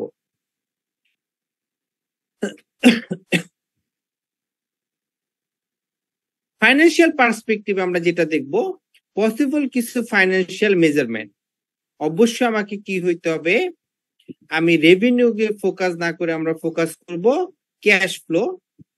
আমরা দেখব গ্রোথ আছে কিনা, আমরা দেখব কস্ট রিডাকশন হচ্ছে কিনা, অ্যাসেট ইউটিলাইজেশন আছে কিনা, এবং রিস্ক এবং অর্ডার বুক প্রপারলি মেইনটেইন করছে কিনা কোনো কোম্পানি। ঠিক আছে? কোনোটা না বুঝলে আমাকে বলেন, আমি ওইটা particular survival, cash flow, growth, হ্যাঁ, কোনটা না বুঝলে আমাকে বলেন, যে সেটা বুঝি না আমি ওইটা বুঝাবো।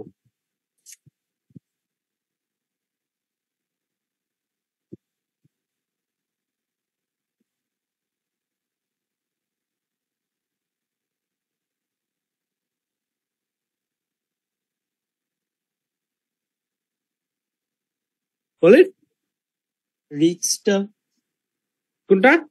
Risk, financial perspective risk, financial পার্সপেক্টিভে risk. আমি মনে করেন আপনাদের একটু আগে পড়াইছি না শর্ট টার্ম অথবা লং টার্ম ইনভেস্টমেন্ট। জি স্যার। আমি মনে করেন আপনি জানেন কিনা, আপনি মনে করেন 10 কোটি টাকা শর্ট টার্মে অ্যাভেলেবল আছে, ওকে? আপনি যদি মনে করেন কোন একটা ব্যাংকে রাখেন, আপনাকে দিবে 9% এফডিআর, কিন্তু কিছু কিছু ইনস্টিটিউশন আছে সেখানে রাখলে আপনাকে দিবে 12-13% এফডিআর। কিন্তু ওই জায়গায় টাকা রাখলে একটা রিস্ক আছে, হলো কি সময় মতো টাকা রিটার্ন পাওয়ার। আপনি যদি 9% জায়গায় 12 বা 14% নেন, কি সাথে সাথে কিছু রিস্ক তো থাকবে, অটোমেটিক হবে, কি হবে না? হবে। আপনি মনে করেন যে ফাইন্যান্সিয়াল ইনস্টিটিউশন গুলো আছে আমাদের বিভিন্ন লিজিং কোম্পানি, আপনি খালি একবার এফডিআর করে দেখেন, তারপরে ভাঙাইতে চান, আপনারা বলবে স্যার অটোমেটিক রিনিউ করে দেই, এই সেই আজকে কালকে ঘুরাইতে ঘুরাইতে আপনার জীবন জ্বালাপালা করে দেবো স্যার, জ্বালাপালা করে দিবে। কিন্তু যদি পান ইন্টারেস্টও কি পাবেন, টাকা আপনারা দিবে হয়তো 2 দিন আগে আর পরে, হ্যাঁ ঠিক আছে, ইন্টারেস্টও কি দিবে, অন্যজন দিচ্ছে তো 9%, আরে দিচ্ছে 15%, ঠিক আছে রিস্ক। জি স্যার ঠিক আছে। হ্যাঁ বলেন। আর স্যার অ্যাসেট ইউটিলাইজেশনটা যদি একটু বলতেন। অ্যাসেট ইউটিলাইজেশন হলো, আপনি মনে করেন আপনার একটা কলম ফ্যাক্টরি আছে, যেই কলম ফ্যাক্টরি প্রতিদিন আপনি কলম তৈরি করতে পারেন, 1 লাখ কলম তৈরি করতে পারেন, ঠিক আছে?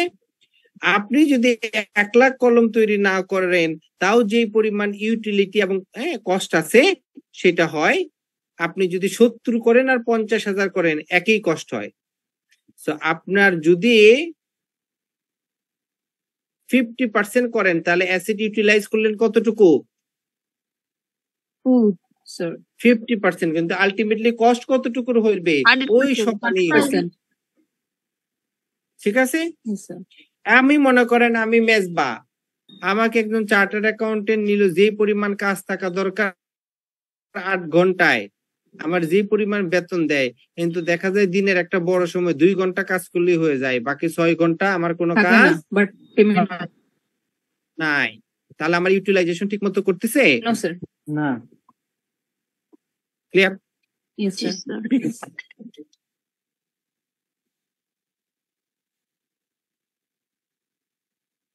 ঠিক আছে।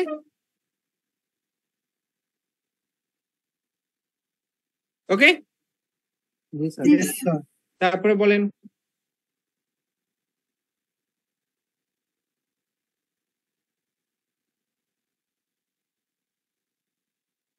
আছে কিছু নাই?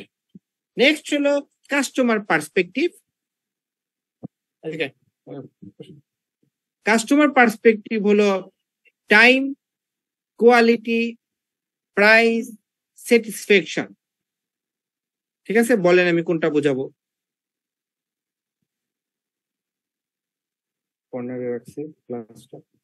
পড়ে নাই, বলেন কোনটা বোঝাবো? আরে ভাই তাড়াতাড়ি করেন না, এটা বলেন, কি একজন একটা একটা বলেন। লাগবে না। Clear sir. ওকে, দেখেন যে কোনো জিনিস আমি মনে করেন কাস্টমারের টাইমে কি হয়, প্রোডাক্ট ডেলিভারি লিড টাইম। আপনি মনে করেন কোন একটা অনলাইন প্ল্যাটফর্ম থেকে একটা প্রোডাক্ট অর্ডার দিয়েছেন, আসার কথা 2 দিনে বলছে আসবে, গত 7 দিন হয়ে গেল এখনো আসে না, তাহলে কি আমি ওই প্ল্যাটফর্ম থেকে আর অর্ডার দিব? This is lead time. Quality, product তো নিলাম, নিয়ে দেখি মনে করেন ওই যে দেখছেন না অনলাইনে কিনছি, একটা টিভিতে কি অ্যাড দেয়, ওই যে আমাদের অঞ্জন না কি যেন চৌধুরী আছে না, কি যেন একটা আছে না, একটা চঞ্চল চৌধুরী, একটা অ্যাড বানায় টিনের, আব্বা আপনি পাঞ্জাবি কিনছেন 1000 টাকা দিয়ে, একই পাঞ্জাবি আমি কিনছি 300 টাকা দিয়ে।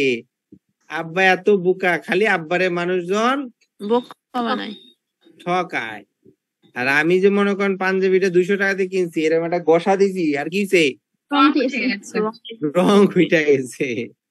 তো দিস ইজ ইস্যু কি কোয়ালিটি। আমি কি আর ওই দোকান থেকে কিনবো? Never ever.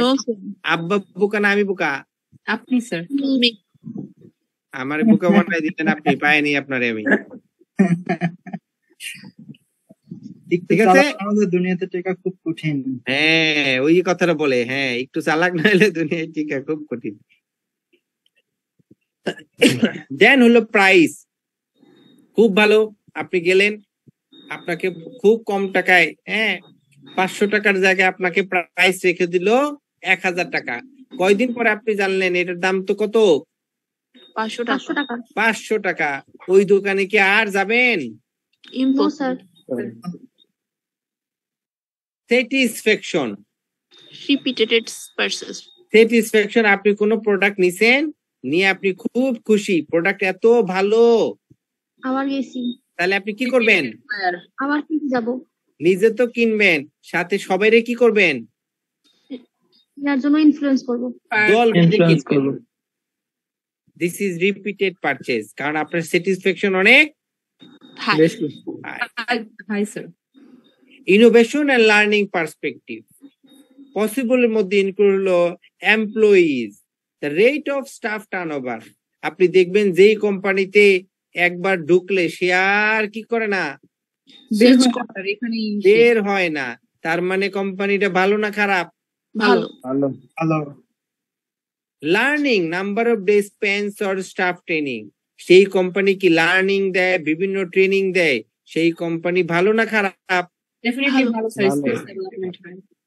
Product and services, percentage of revenue generate by new product and services, যে প্রোডাক্ট গুলো আছে কতটুকু প্রত্যেকটা প্রোডাক্ট আপনাকে কি নতুন রেভিনিউ দেয় এবং পার্সেন্টেজ অফ কম সার্ভিস দিতে হয়। দ্যাট মিনস আপনার প্রোডাক্টটা ভালো। আপনি একটা প্রোডাক্ট কিনলেন, 1 মাস পরেই রাখলেন, ভাই মেশিন তো এটা চলে না, তাহলে সার্ভিস কস্ট কি অনেক বেশি হবে। That means innovation is not good. Internal business perspective, আমাকে ঠিক করতে হবে সব ইন্টারনালি। কোয়ালিটি কন্ট্রোল কত ভালো, নাম্বার অফ প্রোডাক্ট রিজেক্ট যত কম তত আপনার কোয়ালিটি ভালো। এভারেজ সেট আপ টাইম, আমরা সবসময় জানি এই একটা মনে করেন ঘড়ি, এইটা তৈরি করলো, আবার আরেকটা প্রোডাক্ট একটা মেশিনে তৈরি করা যায়, কত কম সময়ে সেট আপটা দেওয়া যায় আরেকটার জন্য, এটা বলে set up time. Speed of reducing management information, ম্যানেজমেন্টের ইনফরমেশন কত অল্প সময় রিডিউস করা যায়, that is a internal business perspective. আপনার সবগুলাতেই কি কোনোটা ভালো হবে কোনোটা খারাপ হবে? তা হবে না, তাহলে আপনি শেষ। দেখছেন একটু বলছেন 6টাই পাস, 1টাই ফেল, আলটিমেটলি আপনি ফেল। ঠিক আছে, এরকম ছিল।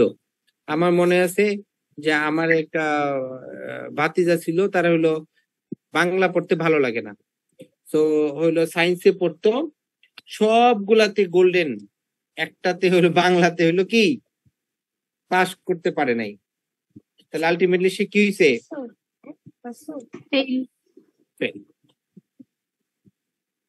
এই পাস, এটার লাভ নাই।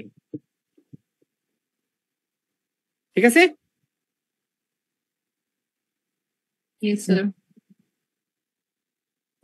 ওকে,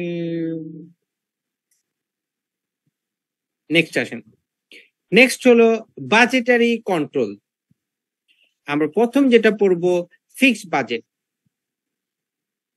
ফিক্সড বাজেট হলো এমন একটা বাজেট যেটা কি সিঙ্গেল এন্টিটির জন্য ইউজ করা হয়। সিঙ্গেল এন্টিটির জন্যই আমরা তো পড়ছি, যেটা হলো ফিক্সড। মাস্টার বাজেটের মতো বলা যায়, মাস্টার বাজেটের মতো বলা যায়, এটা ফিক্সড, এটার কোনো চেঞ্জ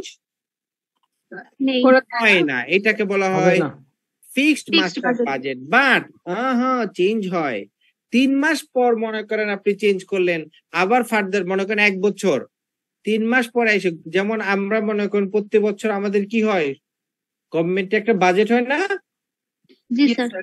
আপনার কি বাজেট বাংলাদেশের বাজেট ঘাটতি বাজেট নো ফিক্সড বাজেট, ঘাটতি Sorry, বাজেট fixed budget. বলি, ফিক্সড বাজেট। কিন্তু আপনি তো জানেন না এই বাজেট প্রতি বছরই কি হয়, আবার মডিফিকেশন হয় স্যার, চেঞ্জ হয়। ওই চেঞ্জটা কিন্তু আমরা জানি না, এটা আননোন জানি না, প্রকাশ হয় না। আপনি শুনেন নাই, বিভিন্ন পত্র পত্রিকায় পড়বেন, এই যে মেট্রো, এই যে এলিভেটেড এক্সপ্রেসওয়ে এখন হইছে না, জি স্যার এইটা বাজেট চেঞ্জ হইছে 5 বার। বাজেট ছিল মনে করেন কত 13,000 কোটি টাকা মনে হয়, এইটা এখন ফাইনাল গেছে মনে হয় 85,000 কোটি টাকা। কোথায় 13 কোথায় 85? হ্যাঁ, পদ্মা সেতু আমরা তো কি same। জানতাম, আমরা জানতাম 13, এই যে 85 গল্প কিন্তু আমরা জানি না এটা ভিতরে ভিতরে বাজেট চেঞ্জ হয়েছে। So fixed budget also can be change, but term is কি ফিক্সড, একটা নির্দিষ্ট সময়ের জন্য তৈরি করা হয়, ঠিক আছে? বাট ফিক্সড আসলেই কিন্তু ফিক্সড না। ফিক্সড না। দেন যে বাজেটটার নাম আমরা পড়বো শিখবো সেটাকে বলা হয় ফ্লেক্সিবল বাজেট। কি budget? Flexible. Flexible budget.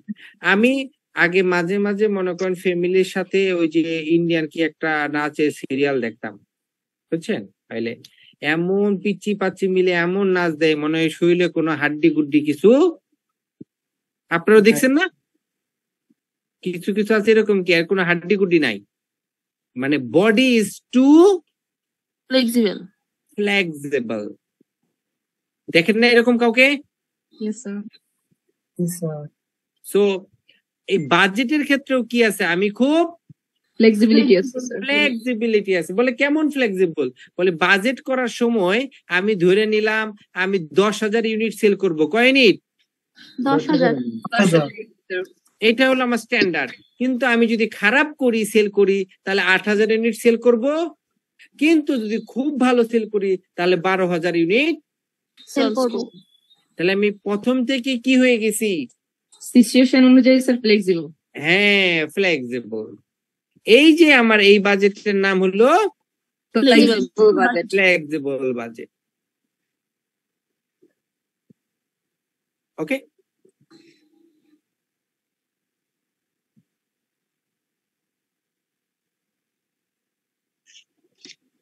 Ready? এখন Yes, sir. আমরা পড়বো একটা ফ্লেক্সিবল বাজেটের অঙ্ক। আমার ক্লাস কয়টায় শেষ? 10:30 ও, গুড টাইম। তাহলে তো আমার ক্লাস কি 7:30 না 7:30? 7টা থেকে 10:30। 8টাই ছিল। তাহলে 3.5 ঘন্টা কিভাবে ক্লাস হয়? আধা ঘন্টা ব্রেক। ও, বুঝতে পেরেছি। আসেন আমরা এখন কি করব, একটা ফ্লেক্সিবল বাজেট তৈরি করা শিখবো। এটাই মনে হয় লাস্ট, তারপরে আমার ছুটি। ইয়েস, মজা।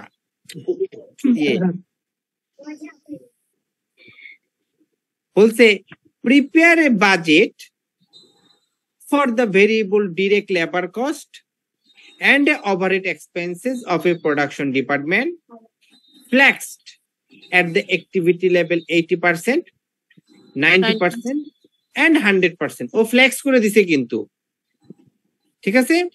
using the information listed below. Variable direct labor hourly expected cost কত? 7.5।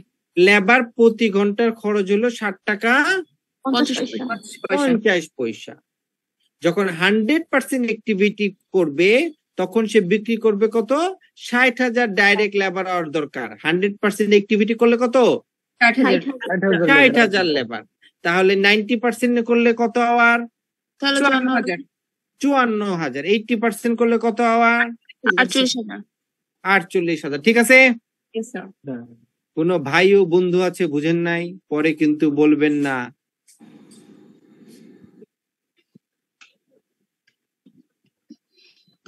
শহীদুল, জি স্যার। আপনি কি ঘুমাই গেছেন? না স্যার। বুঝছেন? জি স্যার, বুঝতে পারছি। ইনডাইরেক্ট লেবার ভেরিয়েবল কস্টের মধ্যে আছে। ইনডাইরেক্ট লেবার কত? 75 পয়সা পার direct labour hour. Consumable supplies হলো 0.375 37.50 হলো আমার পার direct labour hour. Canteen and other welfare service হলো 6% of direct and indirect labour cost. Direct labour cost কত? 7 টাকা 7 টাকা 50 পয়সা। ইনডাইরেক্ট লেবার কস্ট কত? 0.75 এই দুইটা যোগ করলে কত হয়? 8.5। এটার 6% হলো কি? Others welfare services. Canteen and other welfare services. এর মধ্যে কনজিউমেবল কিন্তু ওরা ইনক্লুড করে নাই। ঠিক আছে? Yes sir.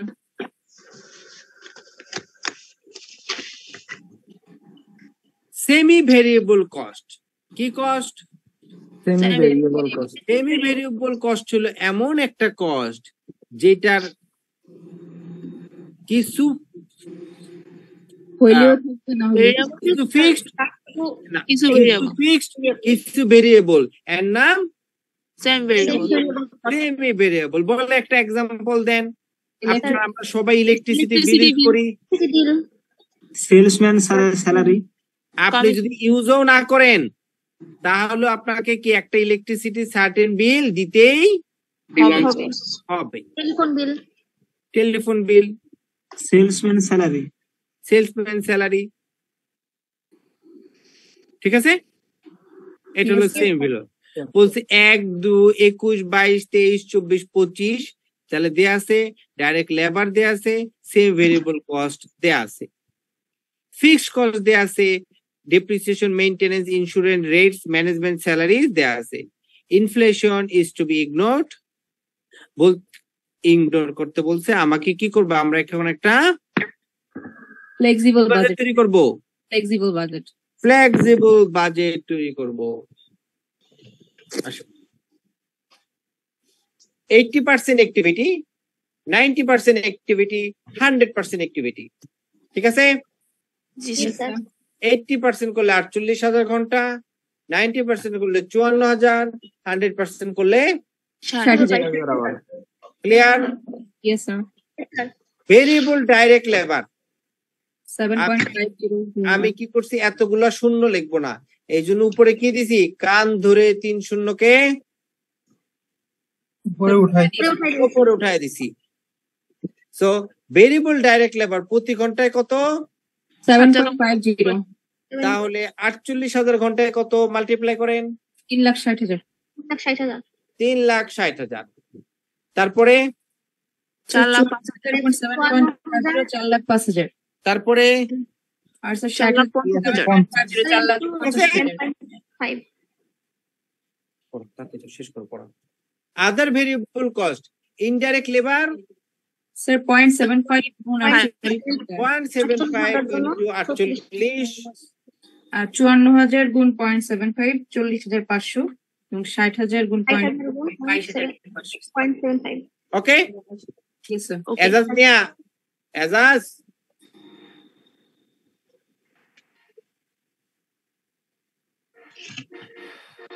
এজাজ মিয়া কই গেল? আসো তো এখানে, ফাঁকি দিয়া এখন কথা বলে না।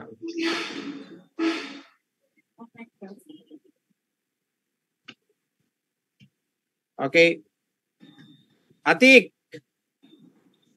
Yes sir. বলেন কি সমস্যা আছে? না স্যার। নাই। কনজিউমেবল সাপ্লাইজ 0.375 পার ঘন্টায়, তাহলে কি হবে? আতিক বলেন।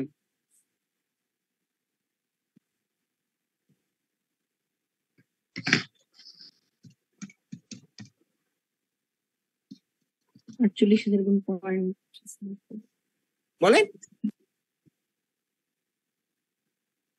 তারা 48,000 গুণ 0.375 অর্থাৎ পারেন না কেন? 48,000 ইন্টু 0.375 18,000 54,000 ইন্টু 0.375 তারপর 60,000 60,000 ইন্টু 0.375।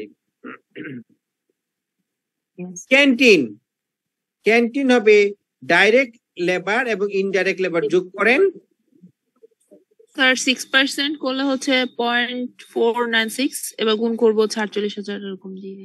হ্যাঁ,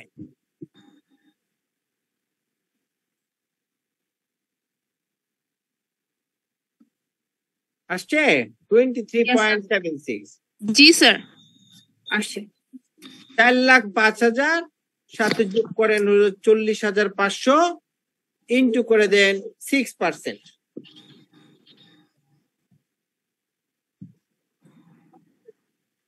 ঠিক আছে।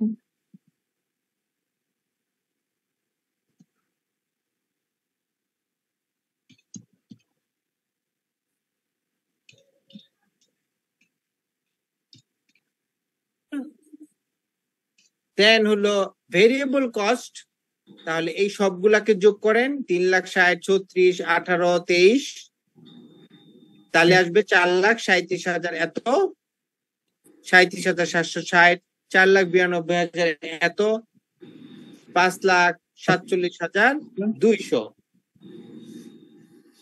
আসছে। জি স্যার। ইয়েস স্যার এইটাকে আমরা ভাগ করব হলো 48,000 দ্বারা, দ্বারা, 60,000 দ্বারা। ওকে, তাহলে পার ঘন্টায় কত আসে বলেন? সবগুলাই এক আসতে হবে। 9.12 ভেরি করে প্রত্যেক আর অনুযায়ী। যদি আপনার 9.12 মানে প্রত্যেকটাই 9.12, 9.12, 9.12 কোনোটাই যদি কম বেশি আসে দ্যাট মিনস অঙ্ক ভুল। ভুল। আচ্ছা, স্যার বুঝি নাই। আপনার 4,37,760 একে ভাগ করেন 48,000 দিয়ে,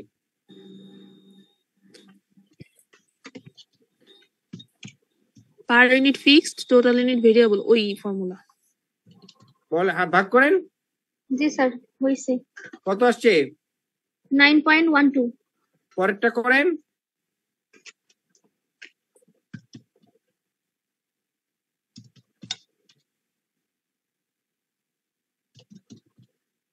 স্যার আসছে, ঠিক আছে 9.12।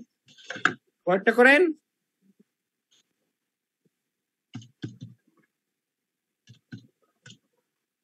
জি স্যার আসছে। ঠিক আছে, জি স্যার।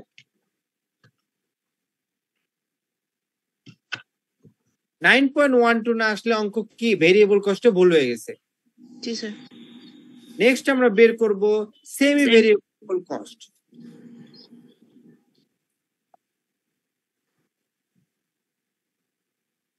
দেখেন, সেমি ভেরিয়েবল কস্ট বের করার জন্য আমরা এখানে ইনফরমেশন দেয়া আছে, ডাইরেক্ট লেবার দেয়া আছে 64,000, 59, 53, 49, 40 এবং এইটার জন্য কি দেয়া আছে? এস্টিমেটেড কস্ট দেয়া আছে। 60,000 ঘন্টা চললে খরচ হবে 20,800, এরকম ভাবে 40,000 ঘন্টা চললে খরচ হবে 1,600। ঠিক আছে,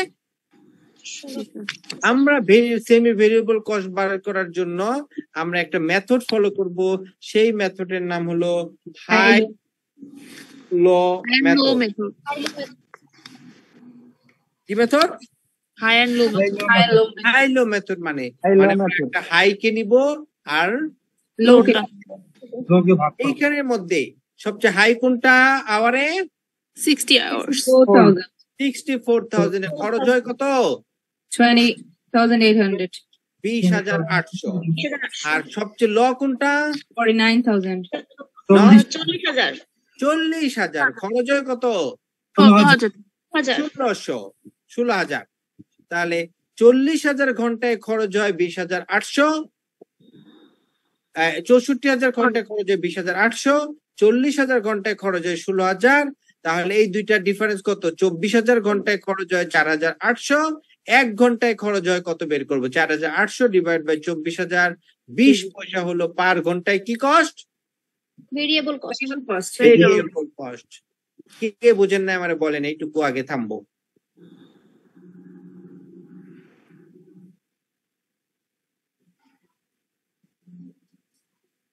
স্যার যদি একটু রিপিট করতেন। জি স্যার, আবার একটু। ইয়েস, আমরা যে মেথডটাকে ফলো করব এই মেথডের নাম হলো হাই লো মেথড। কি method? High low method. High low method. আমি এখানে ডাইরেক্ট লেবারের মধ্যে সবচেয়ে হাই কোনটা? 64,000 স্যার।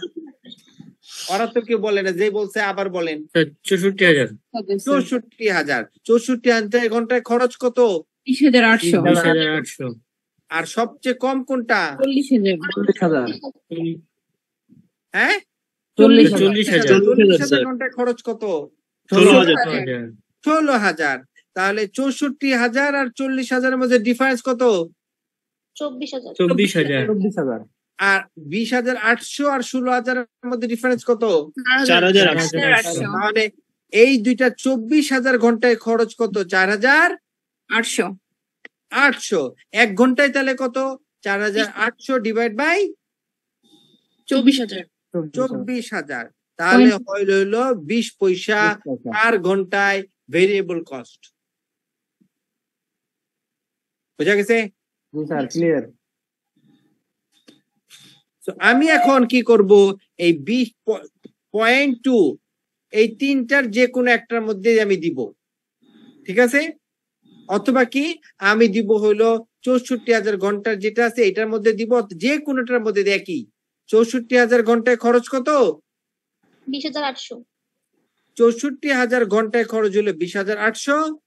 তাহলে 64 ঘন্টা ভেরিয়েবল কস্ট কত? 64,000 ঘন্টা ইন্টু 0.2 পার ঘন্টায় 12,800 আমার কি খরচ?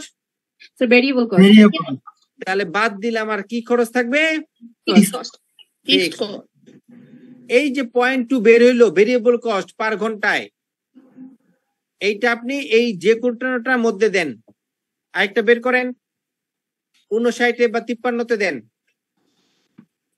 তা একই বের হবে। দেন 53 দেন বা হইলো 59 দেন। স্যার একই। প্লিজ।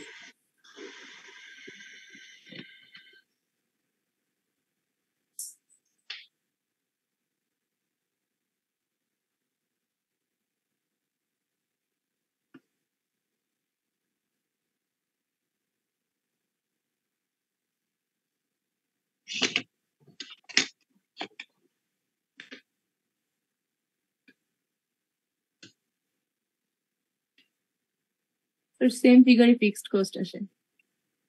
কত আসে? 8,000। 8,000 টাকা। ঠিক আছে? Yes sir. তো আপনি যেটার মধ্যেই বসান ফিক্সড কস্ট আসবে কত? 8,000। 8,000 টাকা। তাহলে সেমি ভেরিয়েবল কস্ট 60,000 এর জন্য কত? 60,000 ইন্টু 0.2 প্লাস 8,000। 54,000 এর জন্য কত? 54,000 ইন্টু 0.2 প্লাস 8,000। 48,000 এর জন্য 48,000 ইন্টু 0.2 প্লাস 8,000। 20,000, 18,800, 17,600। না বুঝলে বলেন।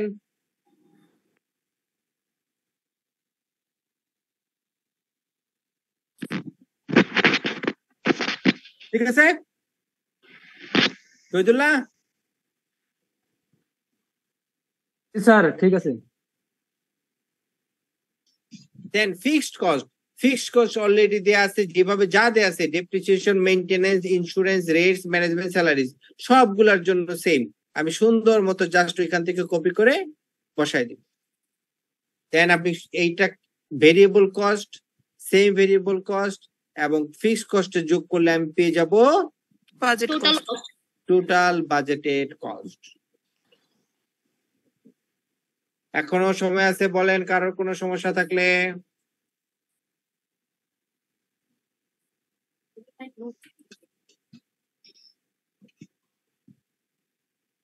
আমি ইন্টিগ্রেশনের সাথে কথা বলবো। নাই? Sir clear. ক্লিয়ার? স্যার একটা কোশ্চেন ছিল স্যার। জি করেন। স্যার এই কস্টটা একটু আরেকবার বললে ভালো হবে, মানে বুঝতে পারিনি। কোনটা? এই যে টোটাল ভেরিয়েবল এবং ফিক্সড কস্ট যেটা বের করলাম আর কি, সেমি ভেরিয়েবল কস্টটা। এটা ভেরিয়েবল। জি জি স্যার। ভেরিয়েবল হলো আমি বের করলাম হলো হাইলো মেথড। আমি হাইটা নিলাম 64,000 ঘন্টায় কত খরচ? 20,800। ল হলো 40,000 ঘন্টা। 40,000 ঘন্টায় খরচ হলো আমার হলো 16,000। এই দুইটার মধ্যে ডিফারেন্স হলো 4,800, এই দুইটার মধ্যে ডিফারেন্স হলো 24,000। তাহলে 24,000 ঘন্টায় খরচ হলো 4,800। 1 ঘন্টায় ওই নিয়ম 1 ঘন্টায় খরচ কত? তাহলে 4,800 ডিভাইড বাই 24,000। স্যার ওটা বলছি নিচে যে টোটাল কস্ট 64,000 আওয়ার যেটা দিয়ে এইটা ভেরিয়েবল কস্ট হলো 64,000 ঘন্টায়। তাহলে 64,000 ঘন্টায় টোটাল কস্ট কত? 20,800। 20,800। তাহলে 64,000 ভেরিয়েবল কস্ট কত পার ঘন্টায় বেরিয়েছে কত? 20 পয়সা। তাহলে 64,000 ইন্টু 20 পয়সা কত? 12,800। আর ফিক্স কস্ট বাদ বাকিটা। তাহলে এই বাকিটা হলো ফিক্সড কস্ট। জি স্যার। ঠিক আছে? জি স্যার।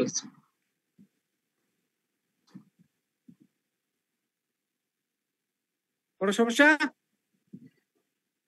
না স্যার বুঝছি। তাহলে আপনি আমাকে বের করে দেখান 57,000 ঘন্টায় খরচ কত?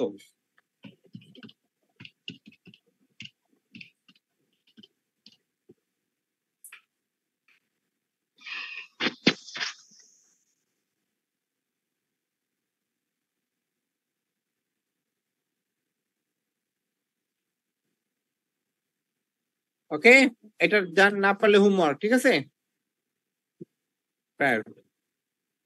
ওকে, 19,400 হলো semi variable, fixed cost fixed, আর ভেরিয়েবল কস্ট কি? ভেরিয়েবল কস্ট একই 9.12 পার ইউনিট। তাহলে 57,000 ইন্টু 9.12। সেমি ভেরিয়েবল কত?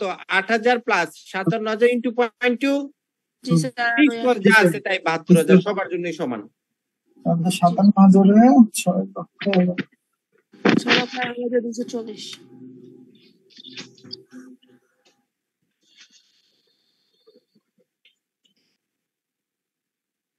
হাতে কলমে দেখেন। স্যার বুঝতে তো পারছি কিন্তু এত বড় মেথড বাই মেথড ফলো করে ম্যাথ করা তো খুবই হার্ড। আপনি তো মাত্র ক্লাসে করলেন না? এখন 9.12টা কিভাবে পাইলাম? 9.12 ভেরিয়েবল কস্ট ভেরিয়েবল কস্ট বের করছিলাম সেমি ভেরিয়েবলের আগে টোটাল ভাগ করে। এখানে 9.12 করছেন, 4,37,760 কে ভাগ করাইছিলাম 48 দ্বারা। জি স্যার। ভুলে গেছেন? না স্যার ভুলিনি। আপনি তো মাত্র করলেন তাই না? এখন কি করবেন? একটু রেস্ট নেন, রেস্ট নিয়ে একটু পরে আবার বসে হাতে কলমে করেন, দেখবেন সবই কি এমআই হয়ে যাবে শ্যামাই। কিন্তু আপনি যদি এখন রেখে দেন, রেখে হলো 7 দিন পরে এটাকে বের করেন, তাহলে কি হয়ে যাবে? এমআই হয়ে যাবে ইট।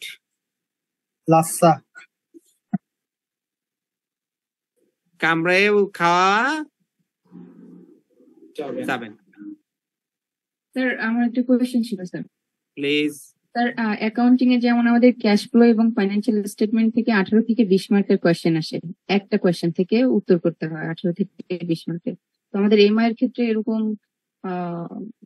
এত বড় সংখ্যক মার্কের না, এত বড় সংখ্যা থাকবে না।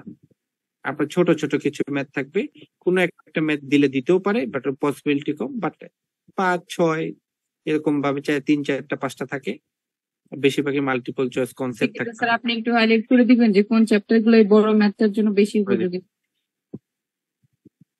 করে দিব। আগে সিলেবাসটা শেষ করাইনি না, আরো তো 2টা ক্লাস বাকি আছে। একটা ক্লাসে পড়বো 11, আর একটা ক্লাসে পড়াবো কোয়েশ্চেন ব্যাংক। স্যার বলছিলেন যে স্যার 6 নাম্বার চ্যাপ্টারটা একটু দেখাবেন কি? জি স্যার আপনি বলছিলেন 6 নাম্বারটাও আপনি একটু পড়াই দিবেন। সেটা 6 নাম্বার পড়ায় দিলে কোশ্চেন প্র্যাকটিস তো কোয়েশ্চেন ব্যাংকের ওই ক্লাসে স্যার 6 নাম্বারটা একটু দেখান। কোশ্চেন প্র্যাকটিস দিব না ইনশাআল্লাহ, সমস্যা নেই। ওকে, ছুটি, গরম গরম রুটি, 1 কাপ চা, সবাই মিলে খাওয়া।